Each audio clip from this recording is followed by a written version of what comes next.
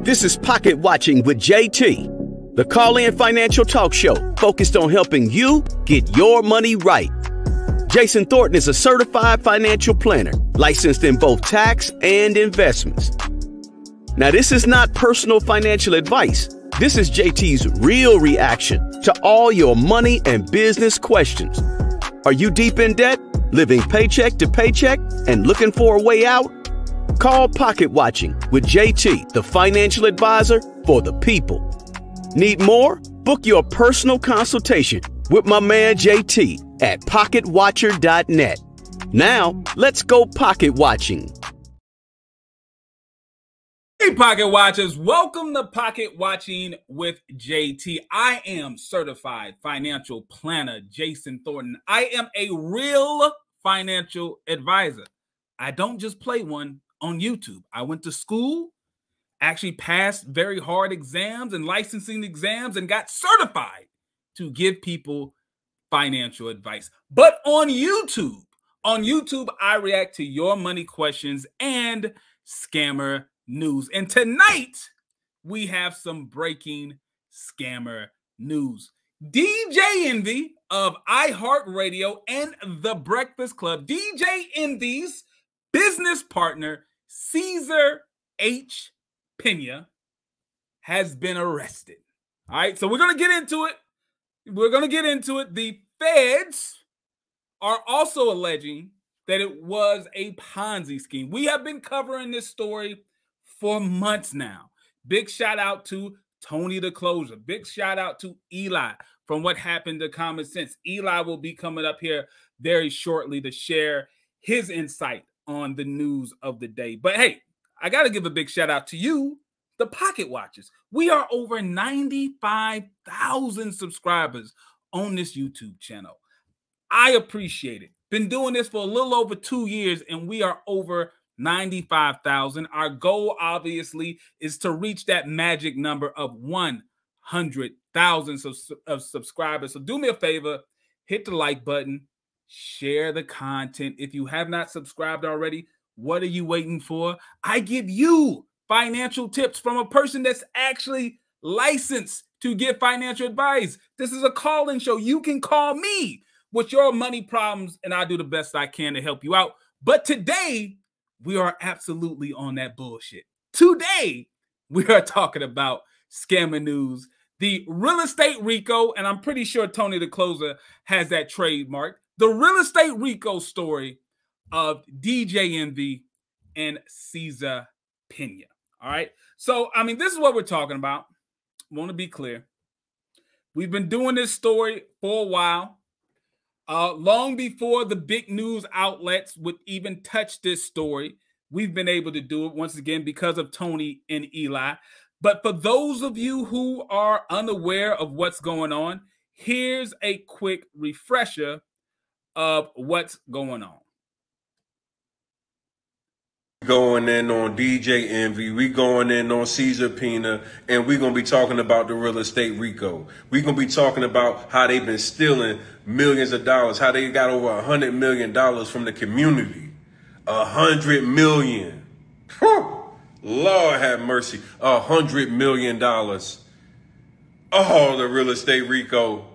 We're back now with an iTeam exclusive. Less than a week after we broke the story of investors who say they were scammed in a real estate venture promoted by radio host DJ Envy, there was a major development. DJ Envy's longtime business partner has been arrested by federal agents in New Jersey. Cesar Pina has been charged with fraud. Investigative reporter Sarah Wallace has been all over the story. She has the latest from federal court in Newark. Cesar Pina arrested by the feds this morning on a charge of wire fraud and brought here to the federal courthouse in Newark. They say this may be just the beginning. He could face additional charges of money laundering. You might know him on Instagram as Flippin' NJ, my friend Cesar Pina. DJ Envy often had his pal, Cesar Pina, on the radio host's The Breakfast Club show. Started with no money, and here I am $50 million later in real estate. Promoting their real estate partnership. Now, in this federal complaint, the government says Pina engaged in a Ponzi-like scheme involving investors, adding Pina defrauded dozens of victims of millions of dollars. We interviewed many of them. I lost $200,000. $835,000 in total. I lost a total of $64,000. I lost $1 million.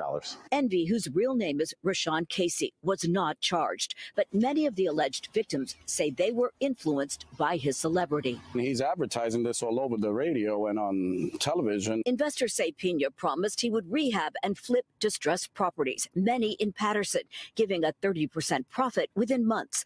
Dozens have now filed lawsuits saying they never got any of their investment back. Pina is accused of pocketing $17 million from just 4 properties. As news broke of his arrest, we were interviewing Jeff Robinson, who owns a food truck and car wash in Patterson. My son was my world, and these people took advantage. His son, Jeff Jr., tragically died in a car accident 6 months ago, leaving 2 children behind.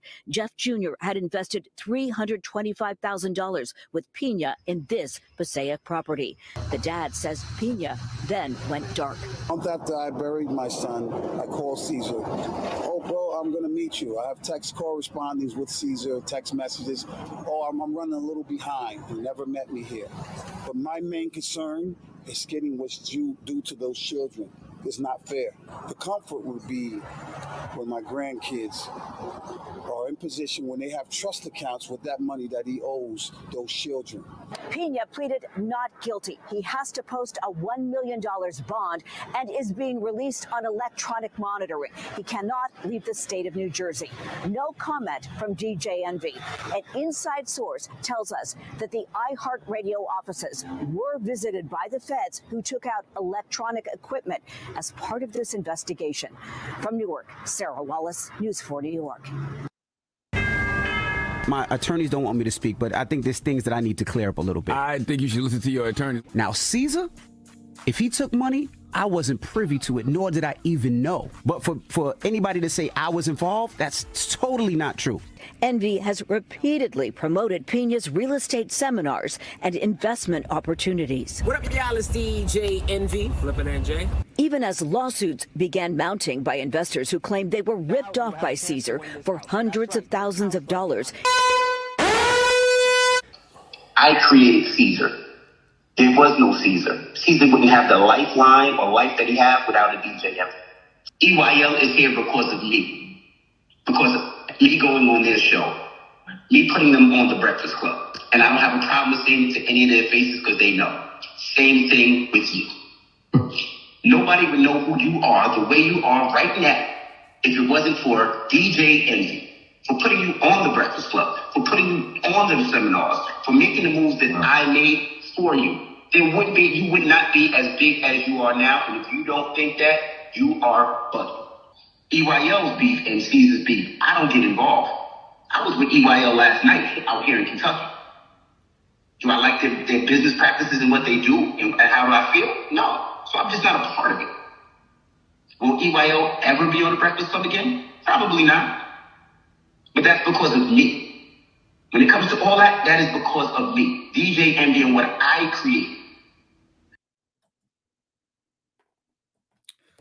All right, there you have it. For those of you who did not know what was going on, that is a pretty good summary. But if you heard that, you should be confused. Because on one hand, we have DJ Envy, who's playing the victim. He's claiming that he's a victim just like everybody else who gave money to his business partner. But at the end of the video, you hear a personal conversation that DJ Envy had with the credit dude, where in the private personal conversation, he's not playing the victim. In the private personal conversation, he's playing the boss. He said that he created Cesar.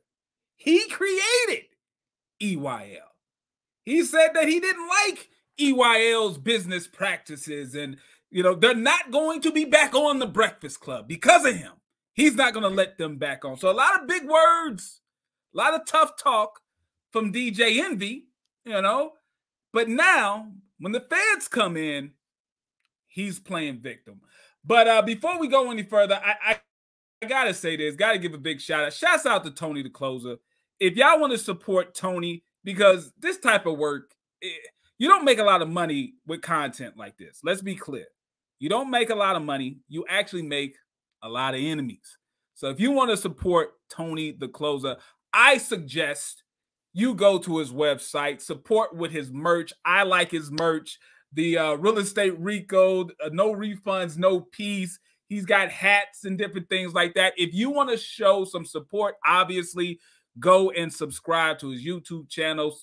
Follow him on Instagram. Subscribe to him on Instagram. But you can also go to his website and buy some merch and support, because honestly, there's a whole lot of headache, not a lot of reward for doing work like this. The same thing for Eli. But I want to show this before we really get down into it and I bring up Eli. I want to show you guys this now. There are some red flags when it comes to investing that the average person may not be aware of. All right. And I say this all the time because it's real. I'm actually a financial advisor. There's people online who claim to be giving you financial advice. They claim that they're financial strategists or whatever they want to claim. I actually went to school for this. I'm not talking about 1 year, 2 year, 3 year, 4 years of undergrad. Then after undergrad, went back to school to graduate from a financial planning program and then become a certified financial planner. There are certain red flags when it comes to being an investor.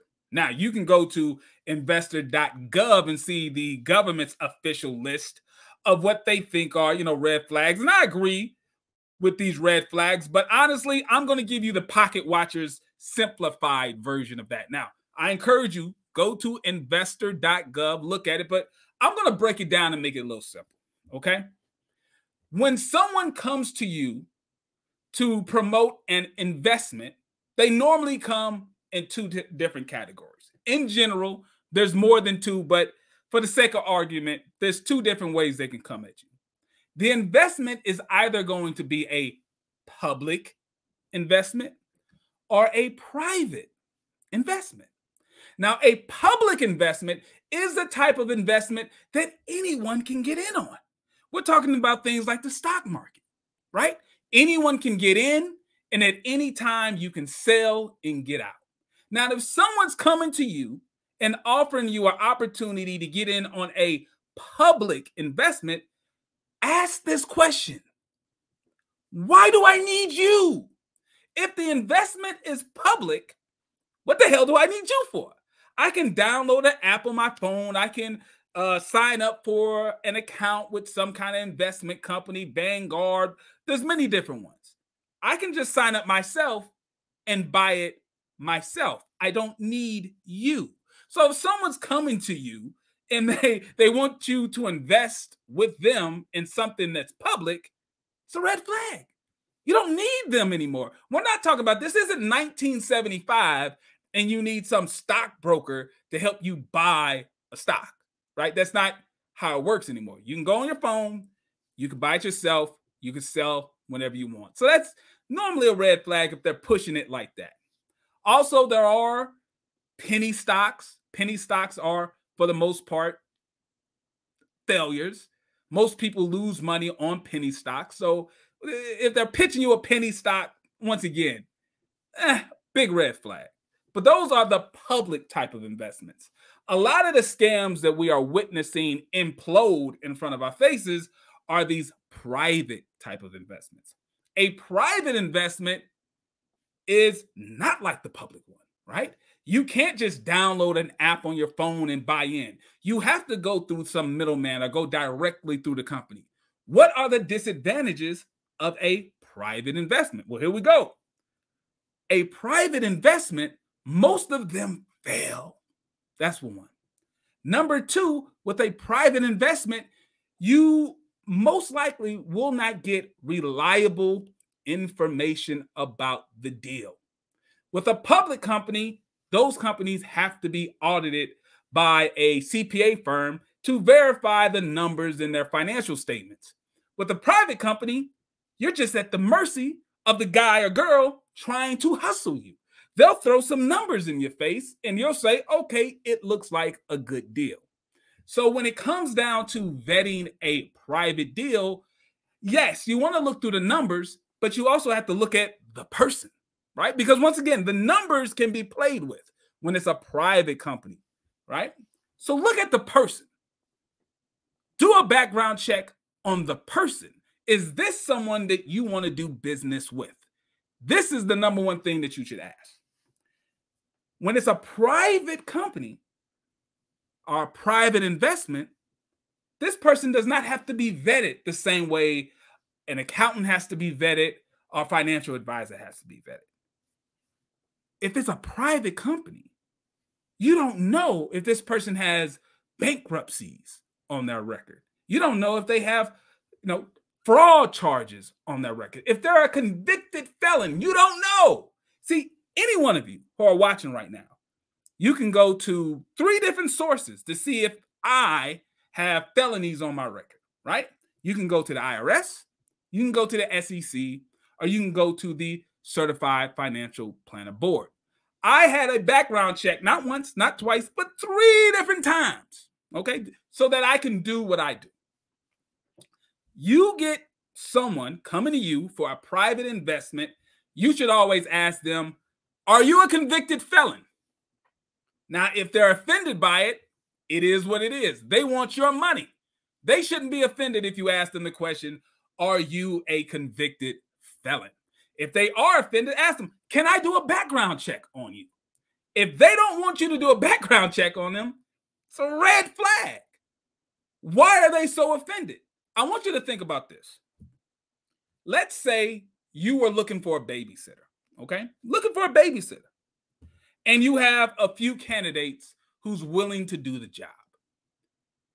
If you ask them a question like, are you currently on the sex offenders registry? And they get offended and they don't want you to search their name on the sex offender registry list, it's probably not the babysitter for you. You probably need to go and find someone else because this one ain't good. Same thing when it comes to trusting your money with someone. If they are offended by you just simply saying, I want to run a background check. I want to see if you have any fraud in your past, any felonies in your past, any bankruptcies. I want to do a background check before I give you my life savings. If they push back, if they say, no, I don't want to do it, that's not the investment for you.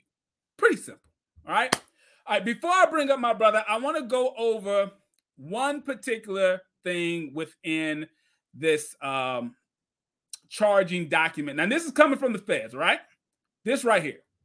This is the criminal complaint that the feds have on your boy, Cesar Humberto Pina, right? This is it right here. Now, they describe his business activities as a Ponzi-like scheme. And they describe DJ Envy as individual one in these documents. He's individual one. But there's a particular deal I want you guys to pay attention to. Within this charging document, there is a deal for this Manchester Avenue property, okay? With the Manchester Avenue property, I want you to see all the red flags that kick up. With this property, he was claiming to many, not one, but many different investors that he was, buying this property for $140,000, that he would then sell this property and give the person back a 30% return on their money. Okay, 30% return on their money in the matter of a few months. Now, I want you to pay attention to the issue. The issue is that he did not simply collect $200,000 from this one victim. He collected over $5 million. Okay? Over $5 million. Over $5 million for this one particular property. He then goes and sells the property. He does sell it. and he sells it for $550,000. But according to the feds, none of the people who gave him over $5 million got any money back from this property. Red flags all over the place. Number one, apparently for some people, he already owned the property before he even approached the investor. Well, if you're doing some sort of real estate deal, you probably should investigate and look into the property before you hand over money, right? You should look into the property. Easy property search, you would have already knew he owns this property already, right? Right there, red flag. Another red flag here is they say in the notes that with this particular property, there were many typographical errors. For those of you who are unfamiliar, that's simply typos. Had several typos in the contract. Now, I know a lot of y'all say, JT, you're petty. You're trying to find different things to make people feel like they're not as intelligent. No. If I'm doing a contract with you and I see several typos, red flag, super red flag. If it sounds too good to be true, it probably is. If he can guarantee a 30% return in a few months, if you annualize a 30% return over 3 to 4 months, that's over 100% return for the entire year. If you just stop and think, does this make sense? Why are they coming to me, a virtual nobody, to invest and get a 30% return in a few months when he should be able to go to millionaires, billionaires? Hell, just go to a credit union and get that type of money if the returns were real. All right, let me bring up my brother, Eli, from What Happened in Common Sense. Once again, one of the main forces behind blowing this story up. Let me bring my brother up, Eli, from What Happened in Common Sense. What's going on, bro? Everything is going absolutely amazing today. I knew that this day was eventually going to come. And what's so funny about it is that I remember back in April when I was on a live on Instagram with Tony, and I said, number one, everyone was saying, oh, they spent that money. They blew that money on jets. They blew that money on lifestyle. I said, no, they still have a majority of this money. And you know how we know that they still have money? Because his bond was $1 million and he posted it within a matter of an hour. Woo! Let me repeat that again, because I know some of you may not understand what I'm saying here. The fact that he was able to post bond so quickly tells you they still have this money somewhere. And this is why it's important for you, if you have been a victim of this alleged Ponzi scheme, to make sure that you file a suit so that we can begin to start getting access to the books. Because, again, another thing that I said, this is wire fraud. The minute that you take $1 into your bank account for investment purposes, because even if you're not acting as a fiduciary, right? Even if you don't have the title, you're still acting as one. You may think you're not acting as one, but you are. And you have a duty to actually fulfill what you said your role was in that contract. Even if you're not a licensed professional, even if you're not representing an institution, it's known as the Investors Act. You still, when you take someone's money and you're out here pretending to be an investor, even if it's private, you have to do exactly what you said you're going to do with that money. If you take $100,000 into your account and you go to DoorDash or you go and book flight tickets, that's outside of the operating agreement and that's outside of the contract. That is wire fraud. Now, I want you guys to understand, we're not talking about hearsay anymore. We're talking about the feds. The feds have a 90% conviction rate. When they come for you, they're making sure that they come correct. Now, we've laid out the case easy. I mean, this is a slam dunk, open and shut case.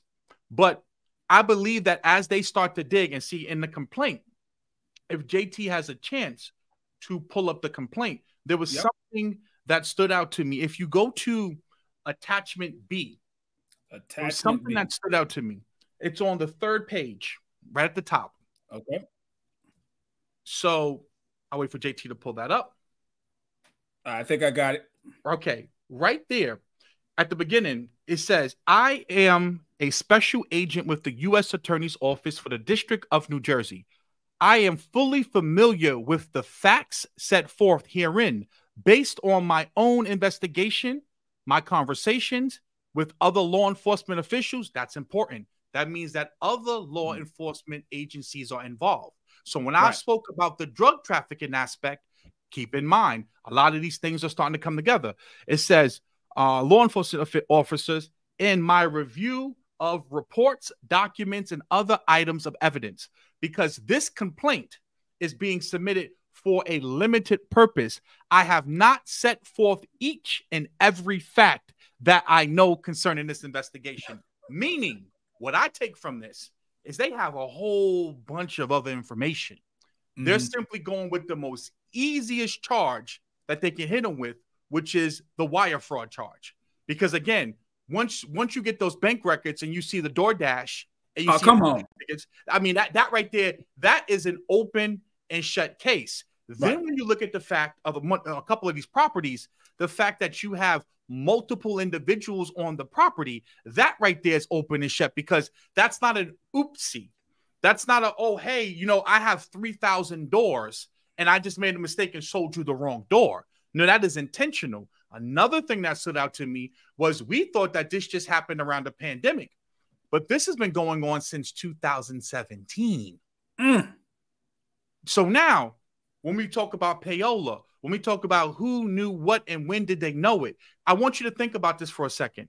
We have at least about 15 victims that have come onto Tony's platform. You mean to tell me that DJ Envy, all this time, no one's DM'd him?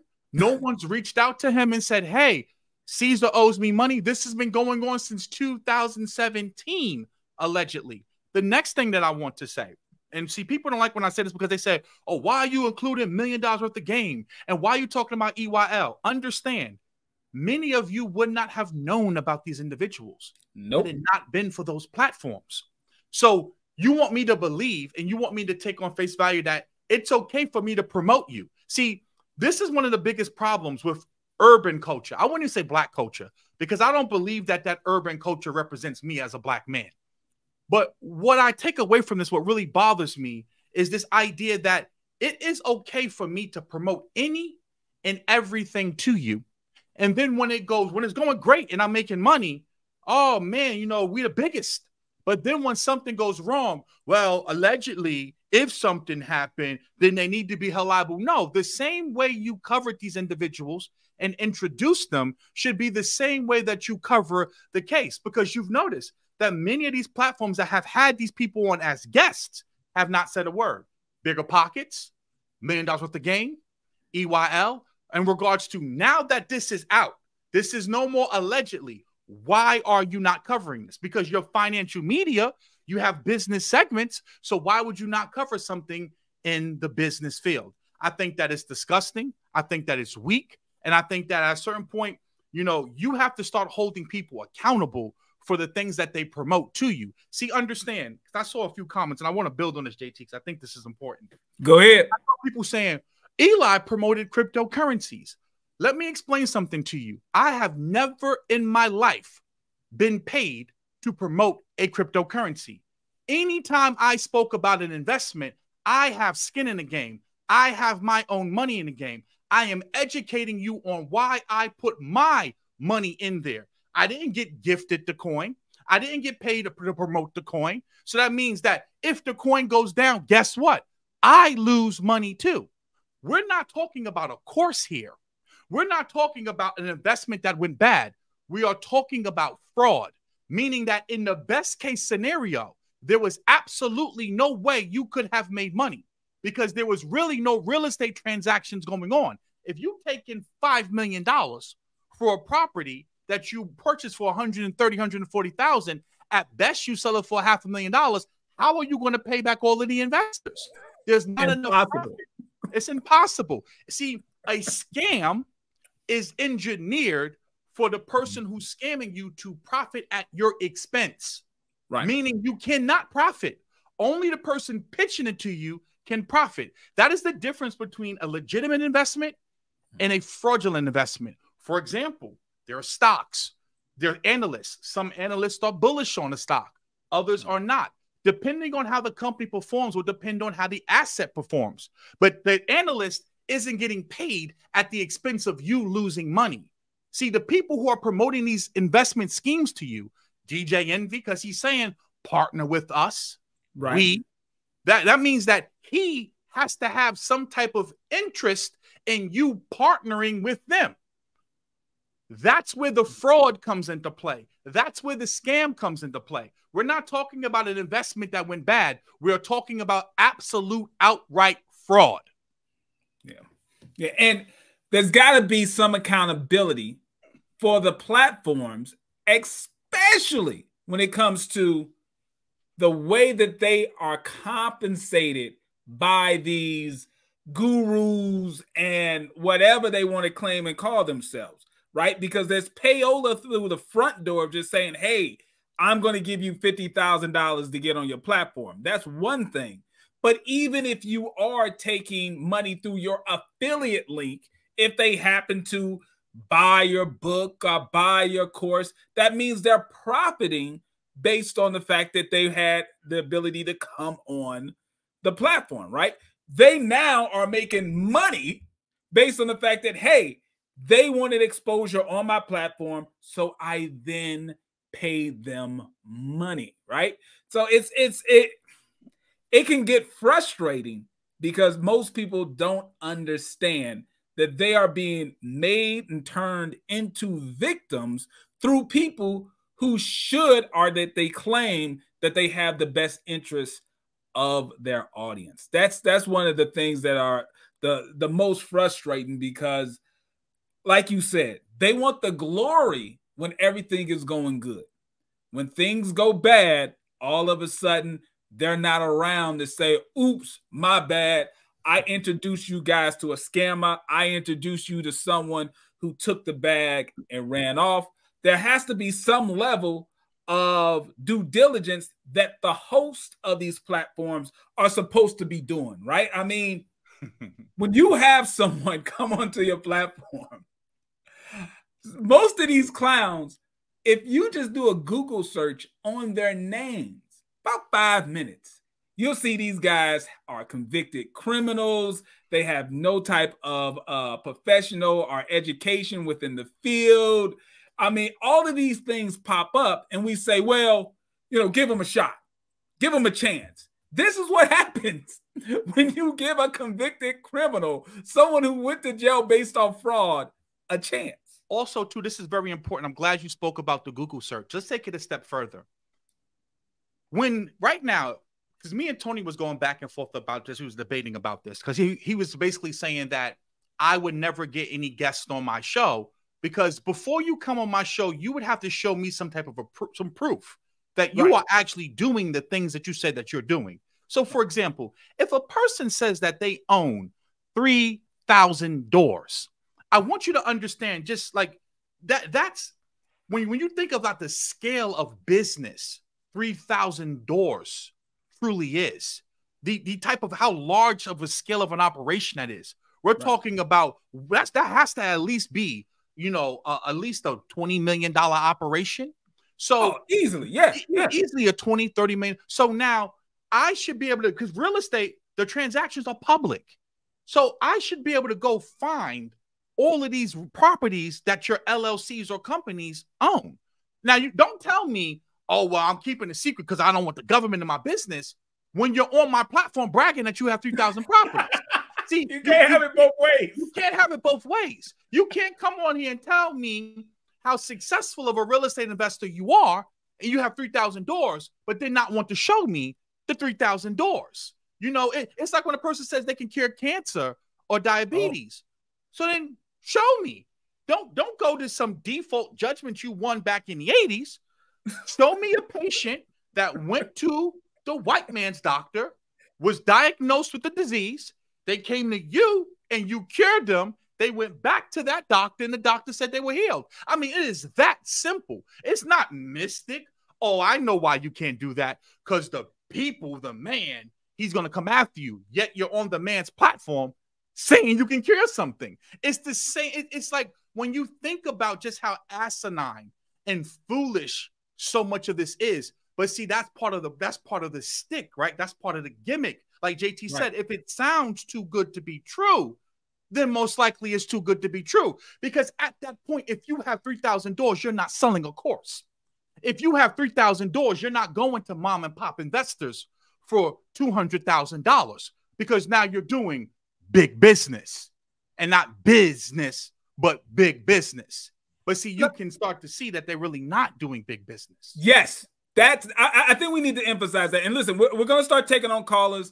There is a link in the chat. If you want to join the show, call in, give us your thoughts on this story. Hit the link, and we'll be taking on callers here in a second. But I just want to emphasize that because that's truly important.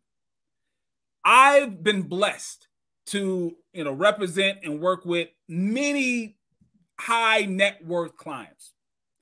These clients are far too busy to sell and do courses and masterminds and be on Zoom links with 150 people. It's like that's not what real wealth does.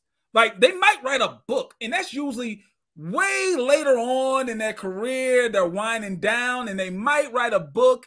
And to be honest, about 80% of the stuff that's in those books are either outdated, because we're talking about over a 40, 50, 60-year career. They're writing a book about what they did when they were your age. The only real things that you can pull from that are the character things, the basic business things that they did. But most likely, they made a lot of money being ahead of a trend that now that trend is over, and it's mostly everyone knows about it now, and they're just telling their story to you. That's not what wealth does. But the key point that I want to touch on here, what Eli said, if the man had 3,000 doors, just imagine this, 3,000 doors. He said he was worth like what, over 50 million, I believe. He said he was worth like in real estate. He said he had over $50 million in real estate. $50 million. He does not need for you to pull out $200,000 out of your home. He doesn't need you to get to refinance your home and get $200,000 to do a project in New Jersey. He has, you know how I know that? Because guess what? I'm at that point now. People say, Eli, why don't you go live on YouTube anymore? I don't have the time. See, once you evolve and you get to a certain level in business, your time is very valuable. So the trade coming and do YouTube lives just isn't worth my time anymore. I don't have the time. I'm too busy doing business. See, so that's how you can tell if a person's really doing the things that they say that they're doing, because at a certain point, you evolve past where you are.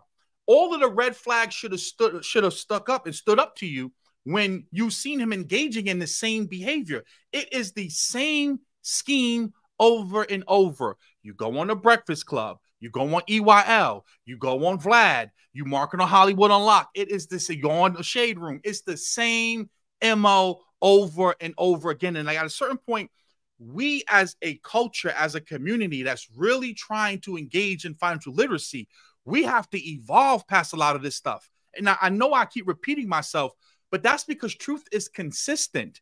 Like, many of you are consistently getting scammed with the same foolishness.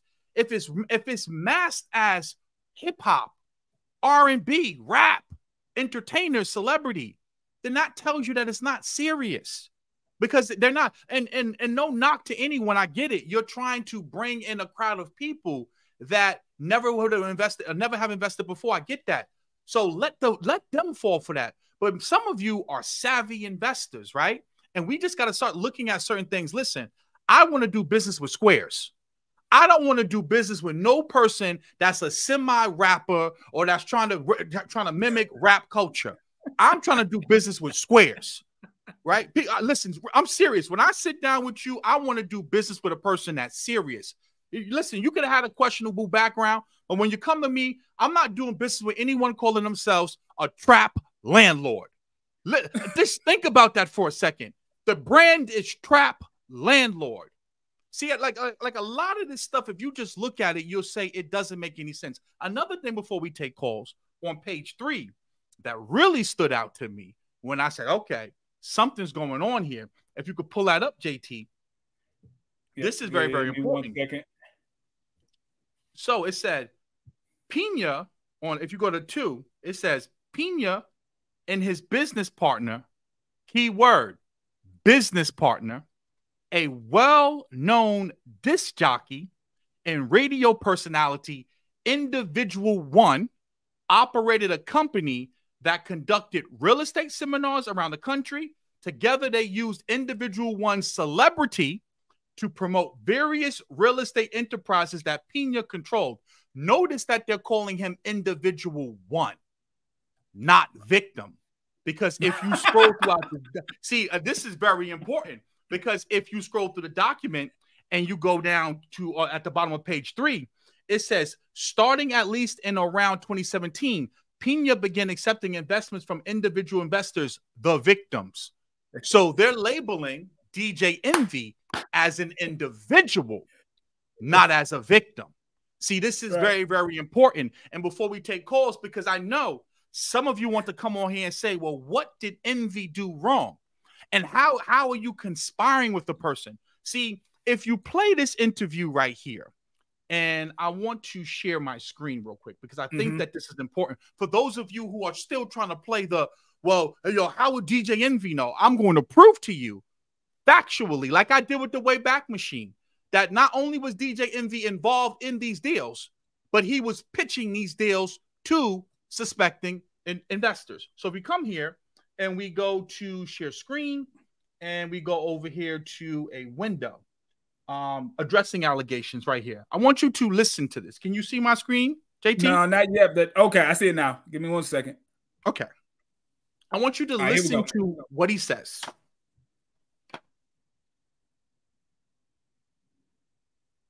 There's been a lot going on, Charlamagne.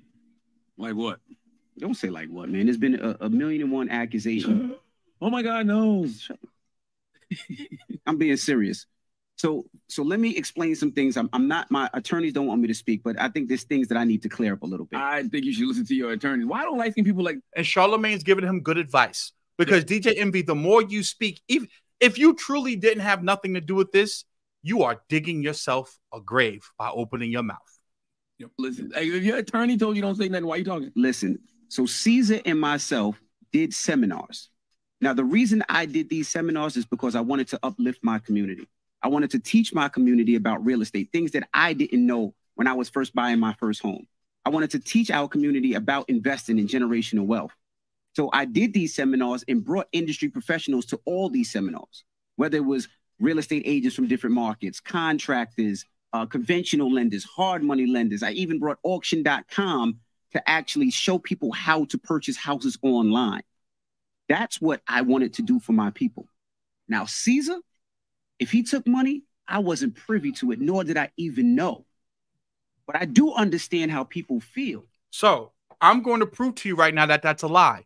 He's saying if Cesar took money, I wasn't privy to that and I did not know. Now, understand, this video is from about a week ago.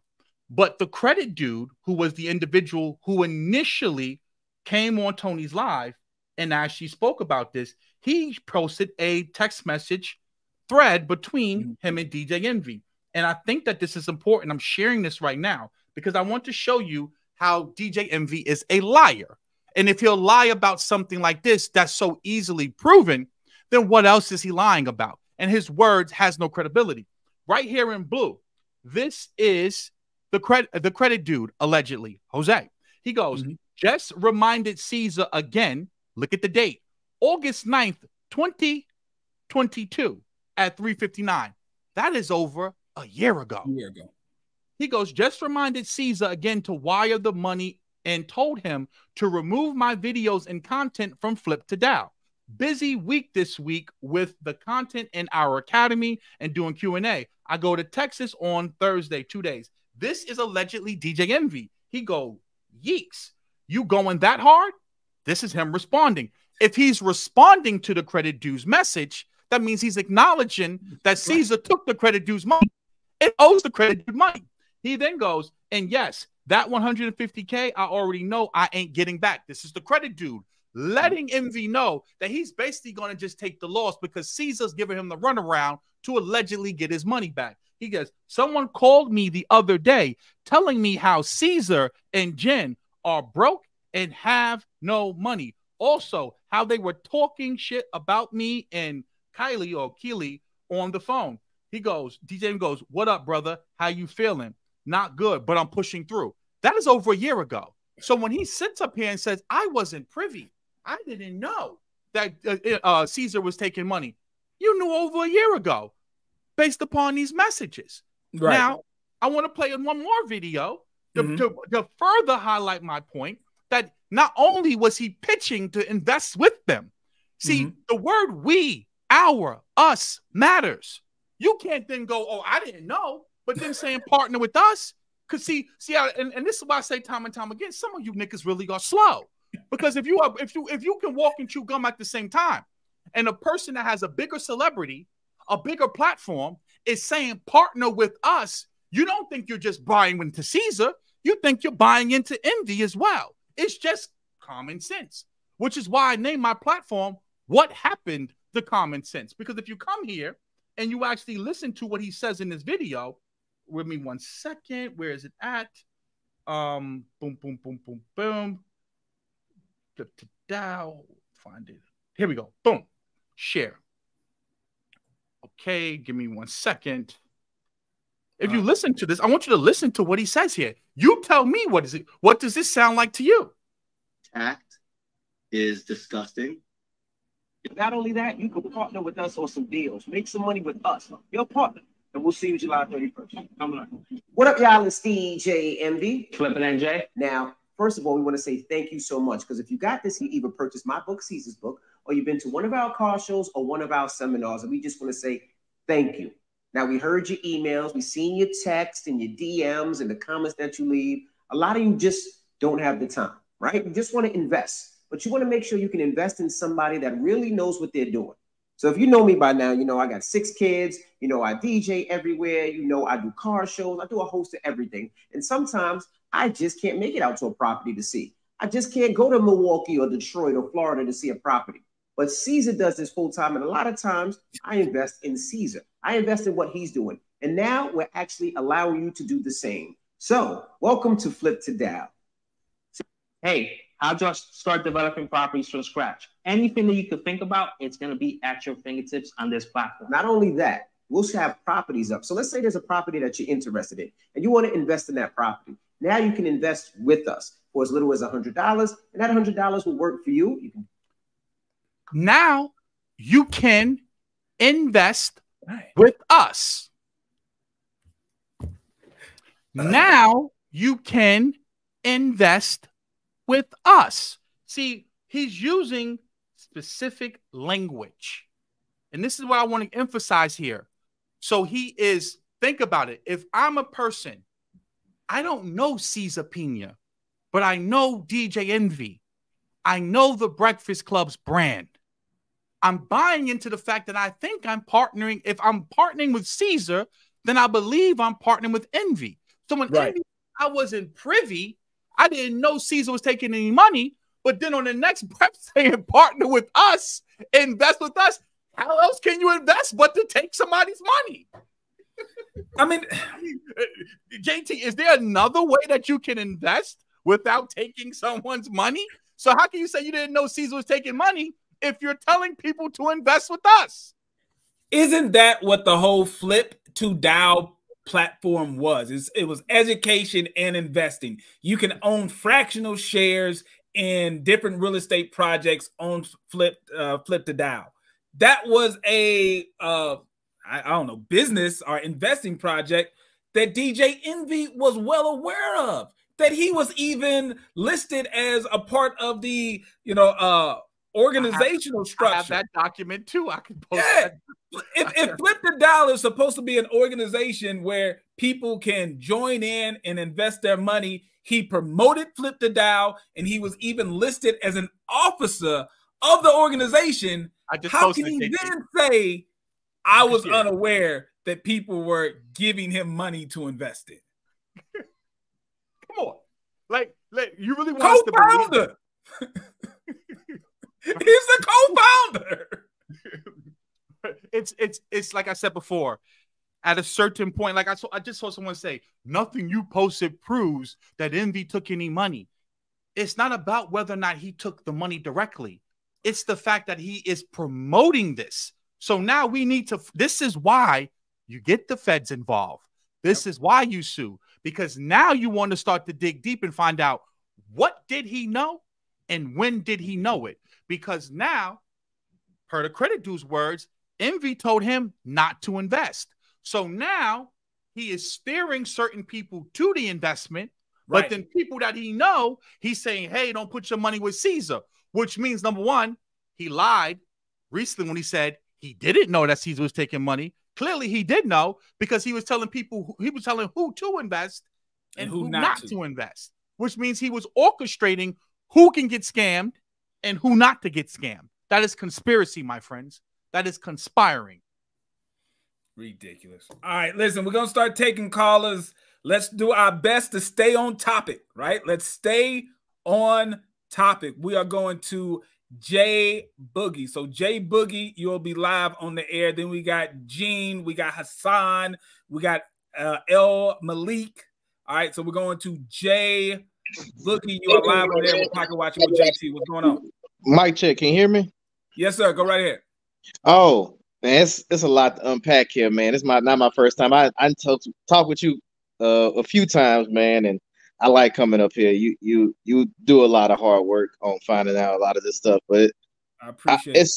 It's so much to unpack. I think this is a huge lesson learned. I think the whole situation is a huge lesson learned. I think our people in particular, have to be better about critical thinking and not looking out.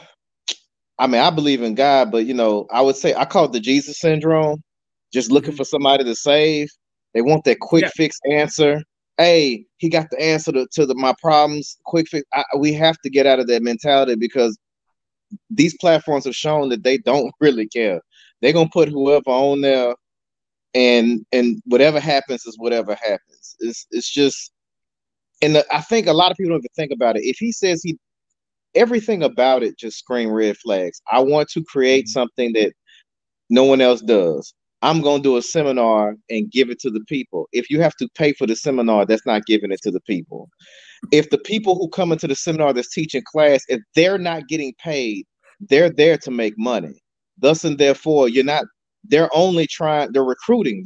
Everyone's recruiting. If you're not paying those people to teach, they're there to make money. So you're paying. If I got to pay for a seminar, I don't care how cheap it is. If I'm paying for a seminar, and there's other people there, and obviously my pay should be paying them. If it ain't that many people and they're not making the money they would make, not coming to the seminar, doing what they do on a regular day basis, obviously they're there to recruit to make more money. That's just common sense. That's how seminars work. That ain't a real seminar. And not only that, if you remember what was said on the clip that Eli just played, in that clip he said, if you're here talking to the people who are watching this video, he said, if you're here, that means you either bought my book, or you bought Cesar's book, or you went to the seminar, or you went to the car show. Yes. So to me, the car shows and the seminars were just a funnel to get people into the investment, because that's how they got there based on the video. He said, if you're here, it's because you went to one of the financial seminars or you were at the car show. So are you doing it for the people, for the culture? Are you hosting those events as a sales funnel into the investment? Well, it's already off rip, because if you came to the car show, you spent money. If you came to the seminar, so basically, hey, since you spent money with me, I got some more money you could spend. Here's some more stuff. Boy, that's basically what it was. And I right, you're qualified. That's what they refer to as a qualified buyer. You've already been filtered. You're someone who has money. You're someone who's interested in making money. Now that I primed you, here's the sales pitch. But listen, I got to go to the next call. A good call. I appreciate you, Jay Boogie. Thank you so much. But we're going to get through these calls because we're not going to be here all night long. So we got Gene, we got Hassan, we got Malik, and then we're going to get through this thing. So, Hassan, you're live on there with Pocket Watching with JT. What's going on? Can you hear me? Yes, sir. Go right ahead. What's going on, JT? It's your boy Haas from Jersey, man. What's going on with you, bro? Yes, sir. I'm doing good, man. What do you think about this story? Man, it's crazy, man. At first, I didn't think DJ Envy scammed anybody or actually knew what was going on. But as you follow the case and you hear DJ Envy talk, he knew something. And he also admitted on Tony the Closer's live, I believe, or probably was another live, that he was paid from Cesar already. Yeah. So he absolutely, if y'all go to Tony the Closer's Instagram or his YouTube channel, there is that live between DJ Envy and Tony, where he said he's done a lot of deals with Cesar. And he said he made some were good, some were bad. Some I got my money real quick and some took a little bit longer. So he obviously was partnered with them and he made money in some of these deals. But if he made money based on the way that the feds say, the money he got was simply money from new investors. Yes, that's the point that I was about to try to make. So right there, he's done in, because you know what they did with Bernie Madoff and his initial investors. They took the money from the initial investors and had to pay everybody who lost money. Now, I know you got to get the different callers, so I'm going to try to keep it quick. You know I'm from Jersey, right? I drive Lyft and Patterson, and I also just got into armed security, and I work in the Patterson area. Patterson is if Cesar pocketed $17 million, he could have actually went into Patterson and did something with that $17 million and actually could have had an actual legit real estate fund. I mean, you could buy up Patterson for pennies on the dollar, probably. You know what I'm saying? It's really a dump. So you know why he can't do that? Because hold on, Eli. I want to bring you up because I think you're gonna make the point that I was gonna say. Go ahead, Eli. See, if he was a competent real estate investor, yes, he could have actually went out here and rebuilt Patterson and invested that capital and actually rebuilt Patterson and generated profits and returns for the investors. The problem is he was never, ever a good real estate investor or developer. See, this goes back to Scam Master Jay. These people are perpetrating as if they're good at real estate or as if they're good at business, and they're really not. See, it's all a facade. And when they don't actually practice what they're preaching. And the minute you take them up on the offer and you give them the money, they can't deliver. See, they have all of this knowledge. They can draw on the whiteboard. They know all the celebrities. They look the part. They can tap into the ancestors. They know every historical event that's going on back to Mama Oya. They got the shape of the hunks. You know what I'm saying? They doing it all. Dashiki, they out here saving babies. They going down to the border. They doing it all.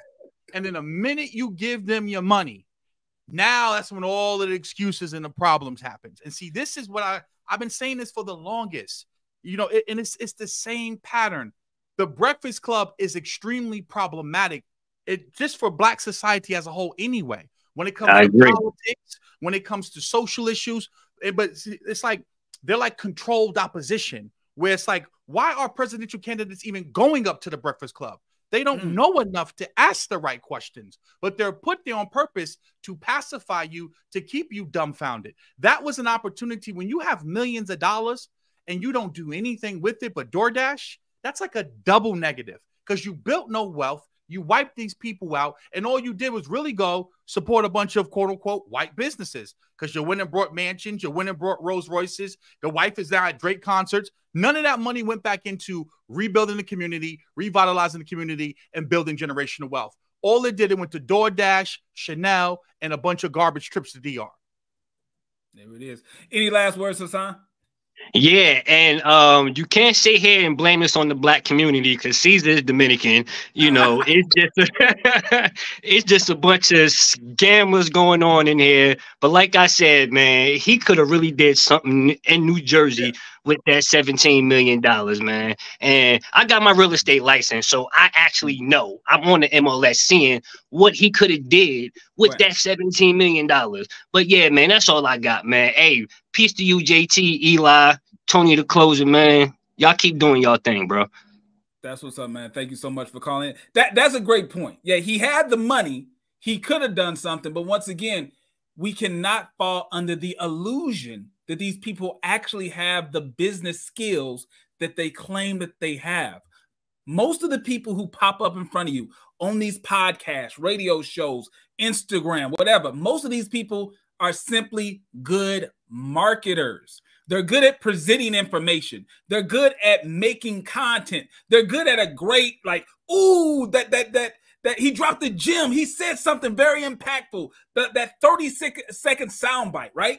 A lot of these guys are great at a 30-second soundbite. Let me explain something. I went to business school. You know what they don't teach you in business school? How to give a 30-second soundbite. They teach you a lot on business math. They teach you about contracts. They teach you about investing.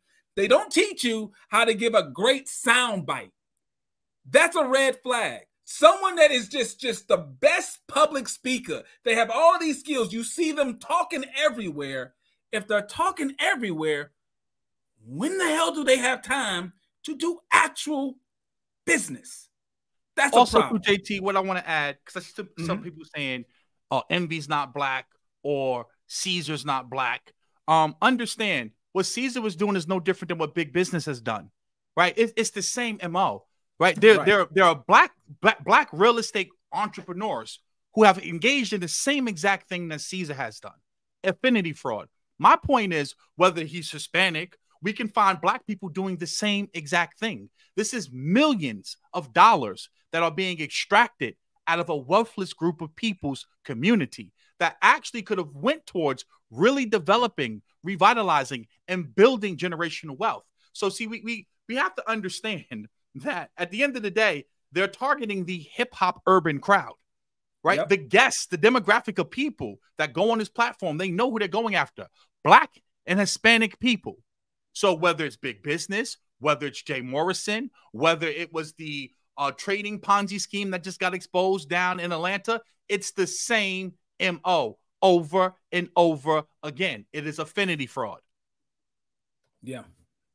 When people are coming to you and they're trying to get your investment dollars or whatever based on, hey, I'm like you and I'm trying to do good for the community. Doing great for the community is one thing, but it first has to make good business sense. If they can't sell you on the business by itself without all of the Hotep B1, hey, this, that, and that, if they can't sell it strictly on the numbers, red flag. All right, we're getting through these calls. We got Gene. Gene, you're live on the air with Pocket Watching with JT. What's going on? How you doing, JT? How you guys doing? Listen, I just want to bring up this real good point that DJ Energy should pay attention to. Influence is such a powerful thing.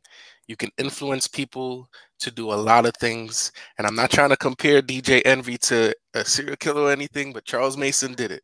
He did one of the worst things, you know what I'm saying? He influenced people to take another life, right? So people need to understand when they have the influence, the minds, the ears, the eyes of other human beings, they have to be very careful with what they do with those words and what they advise people to do with their money and with their train of thinking, right? So I do think that this needs to be a landmark case, honestly, for the Supreme Court and for the feds to just show these influencers out here that your influence can land you in jail, because at the end of the day, they have put people in jail before for their influence, and it can happen to any one of you guys that continue trying to scam the black community. Okay, so that's all I wanted to get up. JT, thank you so much for your advice. I recently bought a home, actually. I was thinking about buying a house in Patterson, and I was actually thinking about investing in this whole big thing way back in like 2021, but I chose to save my money and decided to just move to Brooklyn and purchase my house there, and we're signing next week. So shout out to you guys. I appreciate everything you guys do and for covering this. Shout out to Tony the Closer, man. Hopefully he can start doing his business again and and affecting people the right way. And DJ Envy got what coming for him. And hopefully this shows all the other influencers not to do this shit no more. Excuse my language. But y'all have a good one. Right? Also, what I want to add to that, because you said something great about influence. Let me explain something to you, right? This is why the feds getting involved is important, because we need to know what DJ Envy's actual involvement was and what did he actually know and when did he know it. Because if he knowingly was bringing Cesar on the platform, knowing he did not have 3,000 doors, but allowing Cesar to leverage his platform so that he can get compensated in some way at the expense of investors, that is illegal. You are conspiring with the person to defraud people. See, I don't think many of you understand. I don't have to directly take money from you to engage in fraud. I can orchestrate a scheme where he takes the money and gives it to me. That is still fraud, right? So although I may not directly be taking the money, if I'm letting him be the face of the operation and letting you wire the money to him, and then he gives me 60% allegedly of what you wired him, I'm still engaging in fraud. So although I may not be directly taking the money for the investment, I am promoting the investment so that you can invest your capital that does not go to real estate, that goes into my pocket. See, at a certain point, we just have to be able to say 1 + 1 is motherfucking 2. It is not that complicated here, right? If I'm orchestrating who to put the money in, the credit dude said, Envy said to him on the phone, I told you not to give money to Cesar. That was over a year ago. That means he knew Cesar was taking money. That means he knew Cesar was doing bad business. Yet he continued to allow Cesar to leverage his platform. What don't you get about that? Right. And let's not forget this part too. DJ Envy cannot claim that he is unaware of the impact of his influence, because based on what the credit dude also said, that he was approached by first Cesar and then later, obviously, DJ Envy saying that he wanted to basically buy in to the credit dude's business and own 25% of it. And clearly stated that he is not going to pay the credit dude any money for a 25% equity stake in his business. What he was going to trade was not going to be U.S. federal notes. It wasn't going to be dollars. He was going to trade his influence on his platform. He was going to promote him on the Breakfast Club, interview him on the Breakfast Club, have him on his Instagram. So he's valuing that platform, his status as a celebrity influencer, by trading and getting equity in people's businesses. And if it happened to the credit dude, how many other people who he promoted on his platform, on iHeartRadio, right? How many other people did he promote and was actually secretly an owner of the business based solely on the fact that he's promoting them? That's also too, JT, think about this. He's acknowledging the power of his influence when he says, I created Cesar. I created EYL. I created you, to the credit dude. He knows that his influence has value because he's saying it to the credit dude over the phone. He understands that if he brings you on, the Breakfast Club, it is going to catapult your career and brand. And what the feds are going to be able to do is look at that and see that, are you leveraging your likeness to drive business for them to then get a percentage of their company? That is payola. You're just getting paid in a different way. And this is why, again, it's going to be very important to pull up the records, look at the text messages. Why do you think think about it. If his hands were clean and he did nothing wrong, why do you think the feds went down to iHeartRadio today, down to the Breakfast Club? Why do you think that they took all his electronic devices? Because clearly what he is saying in publicly is not true. Why did iHeart Music remove the video? And now you got to think about the FTC. Now you got to think about the FTC, and you got to think about the FCC, because now you're engaging, you're promoting products and services that are fraudulent over the airwaves. And this is why I said to the victims, this is why you got to press the iHeartMedia aspect of it so that you therefore can see what did they know and when did they know it. Yeah. The second they start removing videos, every time I see that, they start removing videos, to me, you're admitting some level of guilt. When you start taking stuff down, that's a telltale sign. All right, let me get Malik in the building. Malik, you live on there. What's going on? Yes, can you hear me, JT? Yes, sir. Go right ahead. Okay, yeah, I got to, what's up? Shout out to Eli and peace. JT. Y'all brothers be bringing the heat. I mean, I got a lot of mixed feelings about this. It seems like one big reality show because I can't see iHeart being $1 billion. I think they damn near got a monopoly on stations, allowing this guy, man, this Pina guy to come on here and spouse these things, and he's engaged in fraud. So that's, I don't know, that's speculative. And also, I actually believe, man, this is like how the government seems to be allowing the open fraud over the YouTube freely, and without like you remember back when George Floyd and they let everybody rob stores and steal. I mean, I was here in Chicago and they literally said, all they wanted was no violence, but they let everybody just rob and steal all they could steal. And like that purge thing. And it seems, I mean, this is what this shit is really looking like to me, man. It's so ridiculous because what y'all brothers is breaking down is so apparent. And if it's on YouTube, the government sees it. If y'all see it, the government see it. So I don't know. What do y'all think, man? We in the twilight zone or what, man? That's a great question. I'm gonna hit it. That I want to give Eli an opportunity. I think people forget how limited resources the government has. Now I know the government has billions and trillions of dollars. I know, but in reality, when it comes to law enforcement and when it comes to the enforcement of investment laws and regulations, they have limited resources. Yes, in my opinion, if you watch any of my videos, I can show you example after example after example of fraud being perpetrated on social media, people who are getting others into scams, Ponzi schemes, pyramid schemes, and teaching people how to commit fraud. I can show that to you once a day on my YouTube channel. The problem is the federal government, agencies like the SEC, they have limited resources. They're most likely going after really, really big fish, the multi-billion-dollar types of frauds. You've got people online, they may have scored a few $1 million. To us, $10 million, $20 million is a lot of money, but it's not the same as billions of dollars. And once again, there's a difference between street level law enforcement and federal level law enforcement. Street level, the second they hear a claim that there is a crime going on, the cops come, right? The cops come, investigate, try to stop a crime while it's actually happening.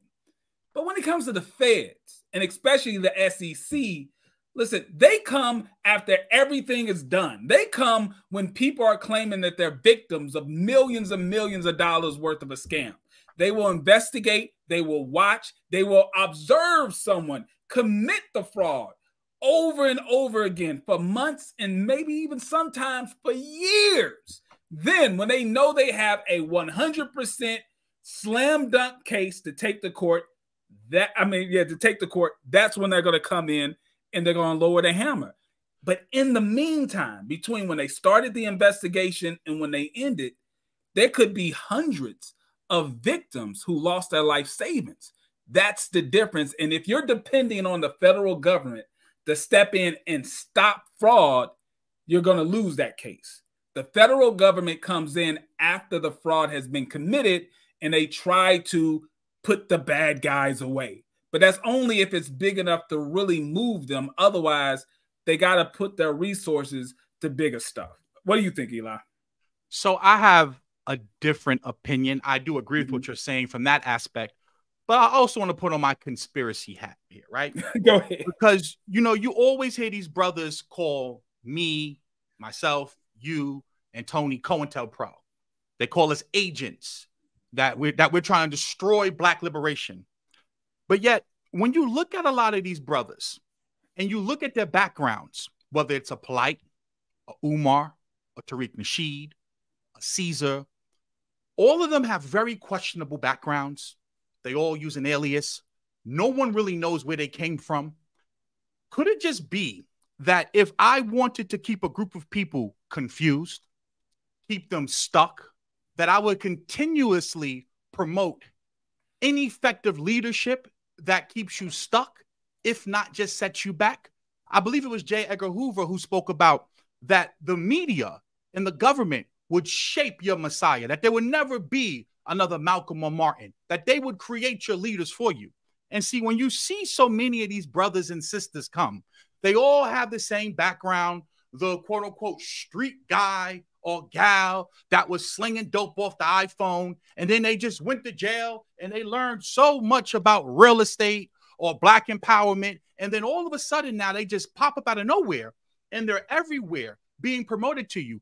Could it just be that those people that they say that we are, that maybe they are, or maybe they're being promoted by these agencies and you don't even know it, and they don't even know it because they're just useful idiots? Because I see the same MO time and time again, and it's just so repetitive over and over and over again. You go to jail, you tell me you want money for a real estate property or a real estate fund or a school, and then here we are 5 years later, 7 years later, 10 years later, and it's the same rhetoric over and over and over again. I want to help my people. I want to help my people. I want to teach them real estate. I want to do a museum.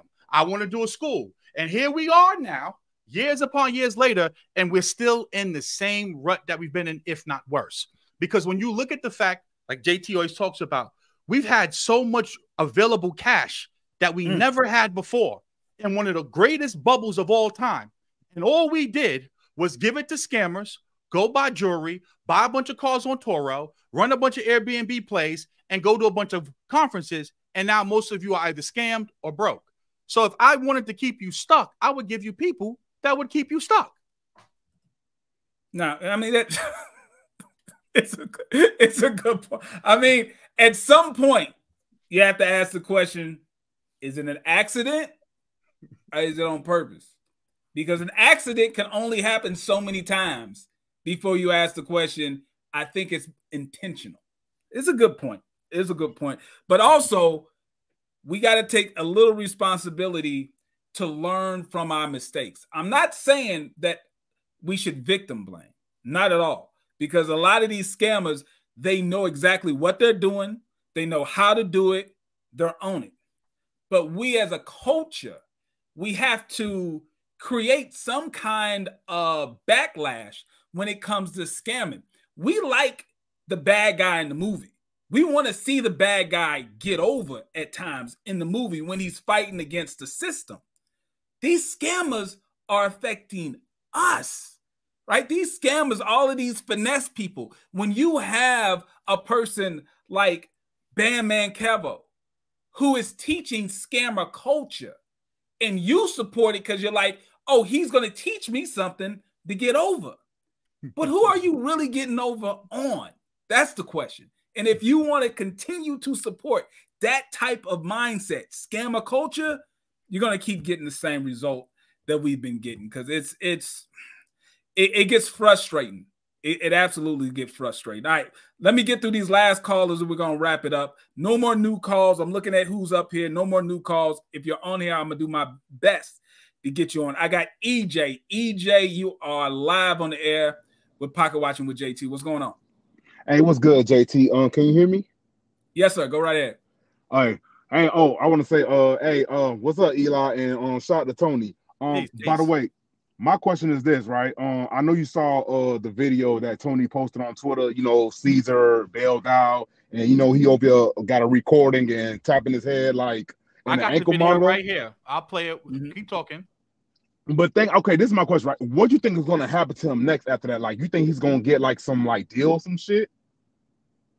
Oh, yeah. I didn't mean to cuss on your platform because I don't want No.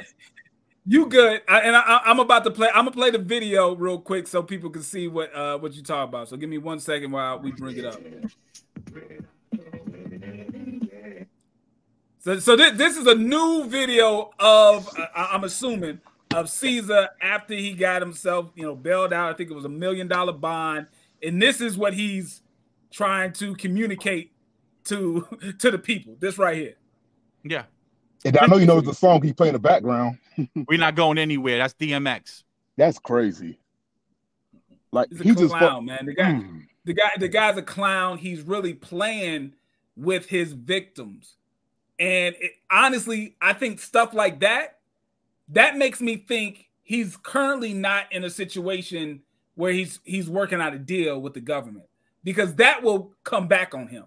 Because I feel like a lot of the victims, they're going to point at this, the attorneys for the victims, the attorneys for the state, they're going to look, he got an opportunity to get out, and now it's like he is basically just throwing it in the face of his victims that he's, you know, not going anywhere. He's not going to face justice for what he did. And once again, the feds do not come at you like this if they don't have you, right? If they don't have enough evidence where they feel like it's a slam dunk case, they're going to wait until they get enough evidence. This tells me they have enough evidence.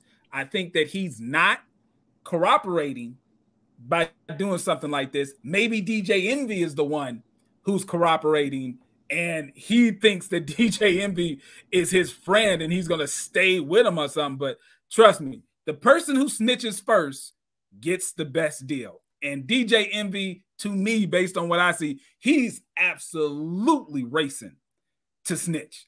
He's absolutely willing to be the first one to tell. He's not holding on to any type of street code or any of that. He's going to sing. He's going to be R. Kelly. He's going to be Luther. He's going to be whoever he needs to be to keep from actually having to go to jail for a long, long time. Also, too, what I want to add to that is I spoke about when Jen had on like the Chanel sweater and stuff, or even like when they were like trying to clap back at me and Tony and like go back and forth. It shows a lack of empathy. It shows a lack of sympathy for the investors. Like, I want you guys to understand there's a human element to this. The people who got burned, they took out second mortgages on their home. They have to make those payments every single month. Some of those individuals took out money they put aside for their kids' college tuition that are currently going to school, and they have to take out loans for their kids to go to school. Some of these people were victims of Jeffrey Epstein, got abused sexually by a man, and then won a settlement, and then invested that money allegedly with Cesar, and then got effed over again. I want you. There are real humans that are suffering behind this that can't pay their rent. There's a brother from Jersey. Tony was just interviewing, speaking to the father. The brother passed away. He allegedly invested $300,000-$400,000 with Cesar. He died. The father then went to go try to get the money back because the man who died has a family. And Cesar didn't give back the money, allegedly. See, these things impact real people on a daily basis. There are real people that are suffering, humans. So, yeah, I know it's all this allegedly and maybe and this and that, but think about the people. So when you post something like that, it just goes to show that you're not even thinking about the people that are impacted. And like JT said, when the feds see that you lack empathy and sympathy, and that you're on here taunting people and trying to dox and expose and slandering and lying, they're going to throw the book at you. Yeah. Yeah. I mean, it's one of the dumbest things that a person can do in his position. But once again, if you look at those bank statements like I saw, the actual bank statement for the business that was accepting investors' money, allegedly, and you look and you see someone go to Taco Bell, right? They DoorDash Taco Bell 3 times in one day. Obviously, you're not dealing with the brightest person in the world. That type of behavior is somewhat almost expected at this point. All right, let me bring up Mel. Mel, you are live on the air with Pocket Watching with JT. What's going on? Hey, JT. Yes, go right ahead, Mel. Oh, my gosh, I came out of nowhere. First of all, I want to say, I just want to give y'all flowers, because I told my husband, JT, the truth. Even when you put Dr. Sabi out there, my sister turned me on to you. I was like, no, not Dr. Sabi. I told him if he ever do a show with you with a blue tail stripper riding on the elephant, it's over. Cause I know he did his research and he ain't playing. But I thank y'all for bringing up the DJ Envy thing. Okay, don't laugh. He sleep. But the DJ Envy thing, I really thought at first, just shallow. I didn't dwell into it too deep. Right. But the DJ Envy thing, I kind of saw him as like, he a little soft guy. He ain't do nothing. But man, that last episode, yes, sir. Yes, sir. It's a matter of time. And that's all I wanted to say. Hey, thank you so much for coming up. I appreciate it. A lot of this stuff when it comes to fraud and scams, and listen, I've been doing this for a long time. I've been a financial advisor for a long time. A lot of it comes through time. You dip your toe in the scamming for the most part. Some people, they jump in the deep end early, but other people, they just dip their toe in scamming. And then it gets somewhat comfortable. And then the more money they get and the more time that goes by, you see them behave more wild, right? Earlier within a scam, it may be conservative, but the longer it goes on without them being spotted, without them being caught, all of a sudden now their behavior gets flagrant. Their behavior gets so wild and crazy to the point where they're going to crash. And, you know, we see a lot of that behavior here. We got Dr. Anderson in the building. Let me bring up the doc. What's going on? You live on air? There's only one Dr. Anderson. Can you hear me? I'm not sure if you're on mute or what's going on. I'm going to bring you down. I'm going to let you work on it. Let me bring up Omar. Omar, you are live on air with Pocket Watching with JT. What's going on? Hey, how you guys doing? Good, man. Thanks for calling. Yeah, so I kind of wanted to, only reason why I called was because I see a lot of people saying that Envy didn't know. And a lot of people have to realize the reason why when they caught Bernie Madoff scheme, what happened was the original investors, and his name was Pickhour, something like that.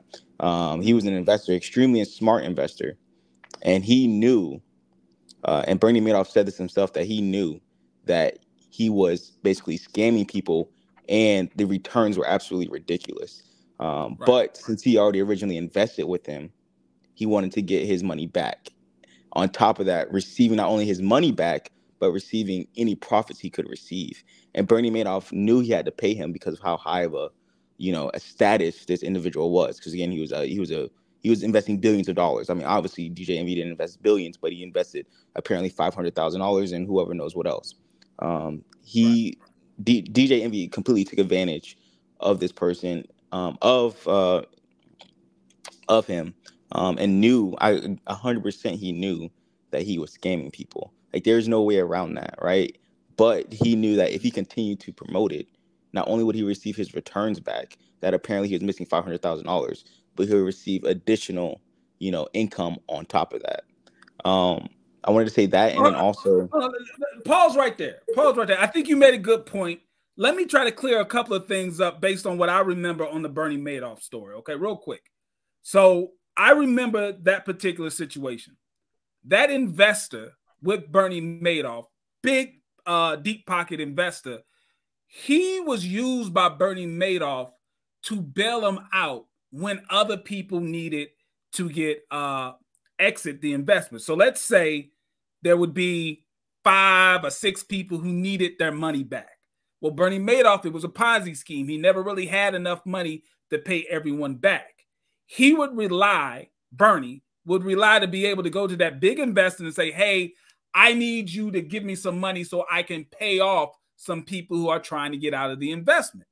That guy would only do it long enough so that Bernie would be able to pay off the old investor, let Bernie get some new investors, then immediately that guy would pull his money back, plus whatever income that he made off the money. So it was a symbiotic relationship that Bernie Madoff had between him and that top investor And most law enforcement, people behind the scenes, they believe 100% that guy knew it was a Ponzi scheme. He took out way more money than he put into it, but it was because he knew what was going on. And Bernie could not cross this guy because Bernie always had to go back to him to get funds when people needed to exit. And if you're trying to put DJ Envy in that position, DJ Envy will go to jail for an extremely long time if DJ Envy played the same role with Cesar as that guy did with Bernie. Any last words? Yeah, and I believe I don't believe he was doing it as far as, doing it to, I guess, help him. I think it was more or less him trying to get his returns back. Oh yeah, because he lost. Like, I don't think it was like that type of help. He was relationship. just trying to get his money back. Exactly, trying to get his money back, and he knew that would be an easier way to do it because of the fact that he had to know that this guy wasn't actually going out and purchasing properties. But I also wanted to say one small thing about the other platforms not talking about this. Like, I am a EYL supporter, and I watch Market Mondays every Monday, and they were able to bring up the Israel and Gaza situation, but they couldn't talk about this. Like, it makes absolutely no sense. None. They can correlate that with finance. However, they cannot correlate this. People that's been on their platform. All right, I'm done. Thank you. Great. Also, Listen, I want to add point. to that because I think that this is very, very important. This is why it is important for the legal, the actual government authorities to get involved and the agencies to get involved to find out what did Envy know and when did he know it. Because based upon my surface level research, we know for a fact he did know a lot. He knew more than what he's claiming he knows now. So now we need to find out, was he getting paid? How much was he getting paid? Did he know that he was getting paid at the expense of other people? Because think about this for a second. If you purchased a school and you were supposed to renovate and fix the school, per what he said and when he responded about he never received his dividends, how can you get dividends on a school that's not open? So where would it think about this for a second, right? When he was supposed to be getting dividends, how could you get dividends for a school that's not open that needs to be renovated? So that one is from face value didn't make any sense, because where would the dividends be coming from unless you knew that the dividends are coming from other people? Hold right there. I want to make sure people understand what we're talking about here. In the live that DJ Envy did with Tony the Closer, it's on YouTube. It's also on his Instagram. When Tony confronts DJ Envy and he asks DJ Envy, how has your business dealings gone with Cesar? He kind of waffles a little bit. He says some has been good and some has been bad. Then Tony the Closer, he presses him again. He said, does he owe you money, DJ Envy? And he's like, okay, you gonna let me talk? And then eventually he finally says, yes, he says, no, he doesn't owe me money. We partnered up on a deal. And he said, I gave him $500,000 on the deal. And he said, I haven't got my money back, or I want my money back. You can't say I want my money back. To Eli's point, you can't just all of a sudden say, I want my money back.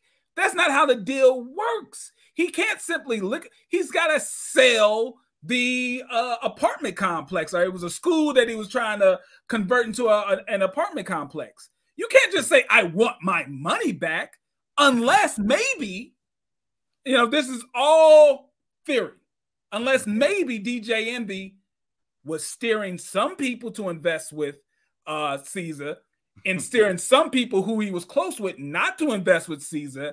And that's how he was going to get his money back, by bringing in new investors in the project so he can then exit the project. Because if he knew very well that school has not been renovated. He knew very well that there is no exit position for that property anytime soon. But he was expecting to get his money back soon. Maybe that would come from the new investors bailing him out because he's promoting a guy, but at the same time, allegedly, his close friends, like I think Tony the Closer said that Omi and the Hellcat, he was steered away from the investment, while the open public was steered to the investment. Seems a little weird. But at that point, then you're engaging in fraud. You're orchestrating who will get defrauded and who will not.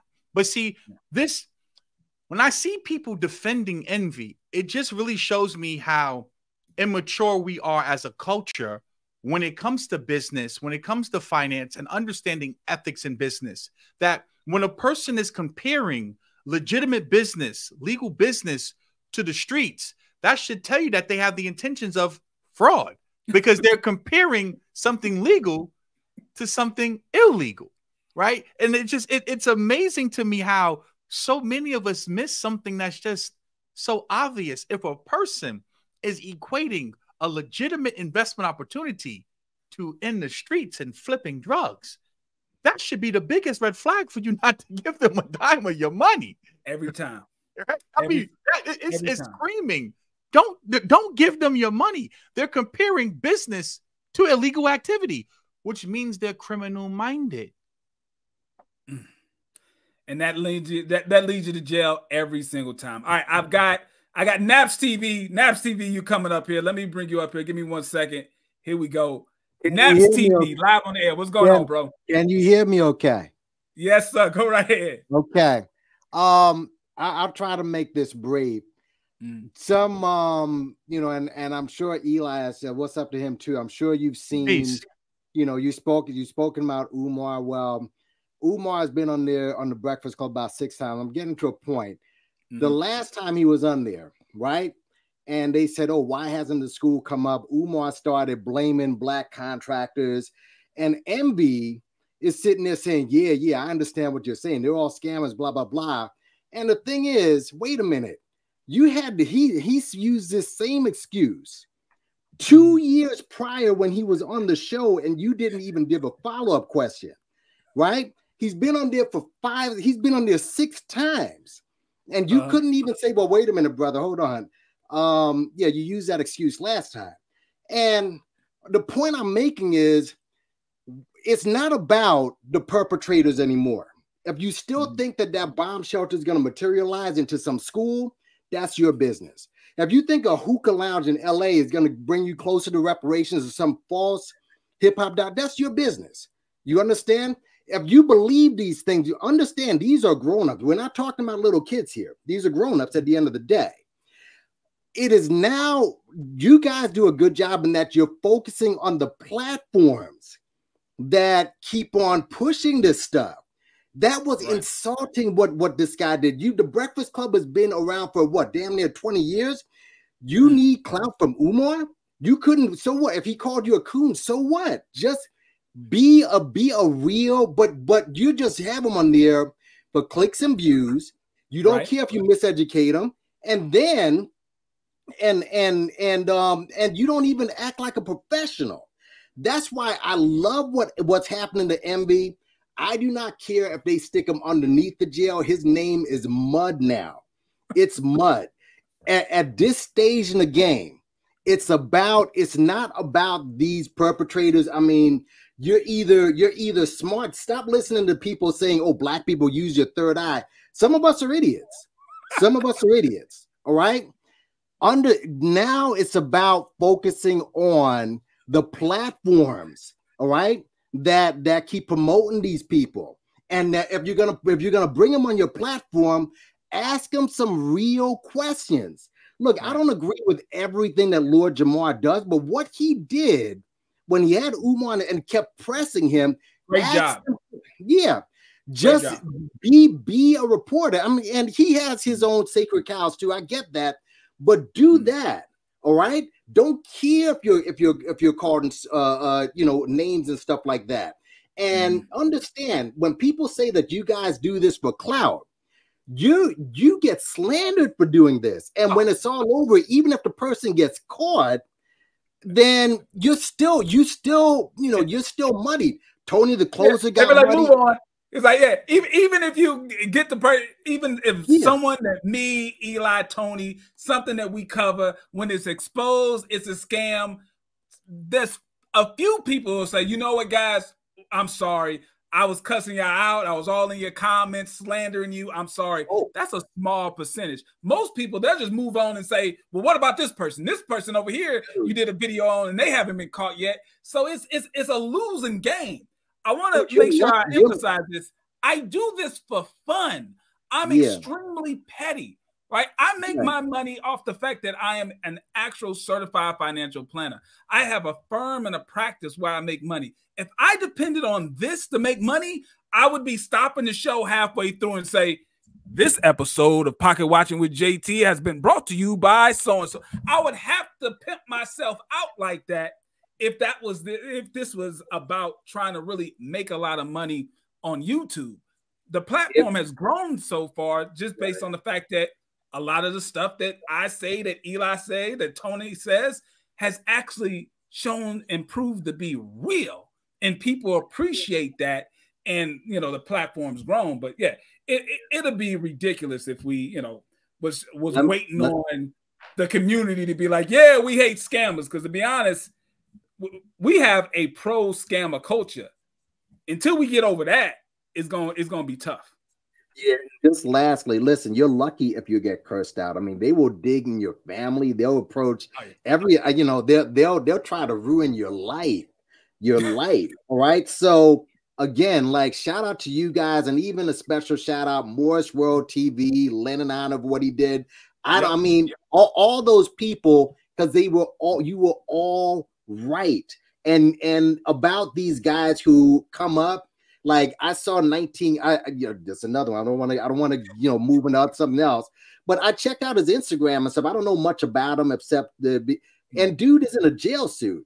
In other words, they're pushing this message. Look at where he came from, and it's really they're trying to appeal to you because most of us have grown up in the church, right? Look at where God brought you from. Blah blah blah. Forgetting that. Wait a minute. What you should look at that and say, wait a minute. What did he do to get there in the first place? You understand? I mean, I'm not against people having second chances, but what happens is you get these guys, they're legitimized, and then you elevate them to the top, to the front of the room. It's crazy, in front of all the other qualified people who do not have a history of fraud and criminal activity. I'm a big believer in second chances. I would not want to live in a country or a society that did not give people a second chance. I'm going to give you a second chance in life. I will never give you a second chance to scam me.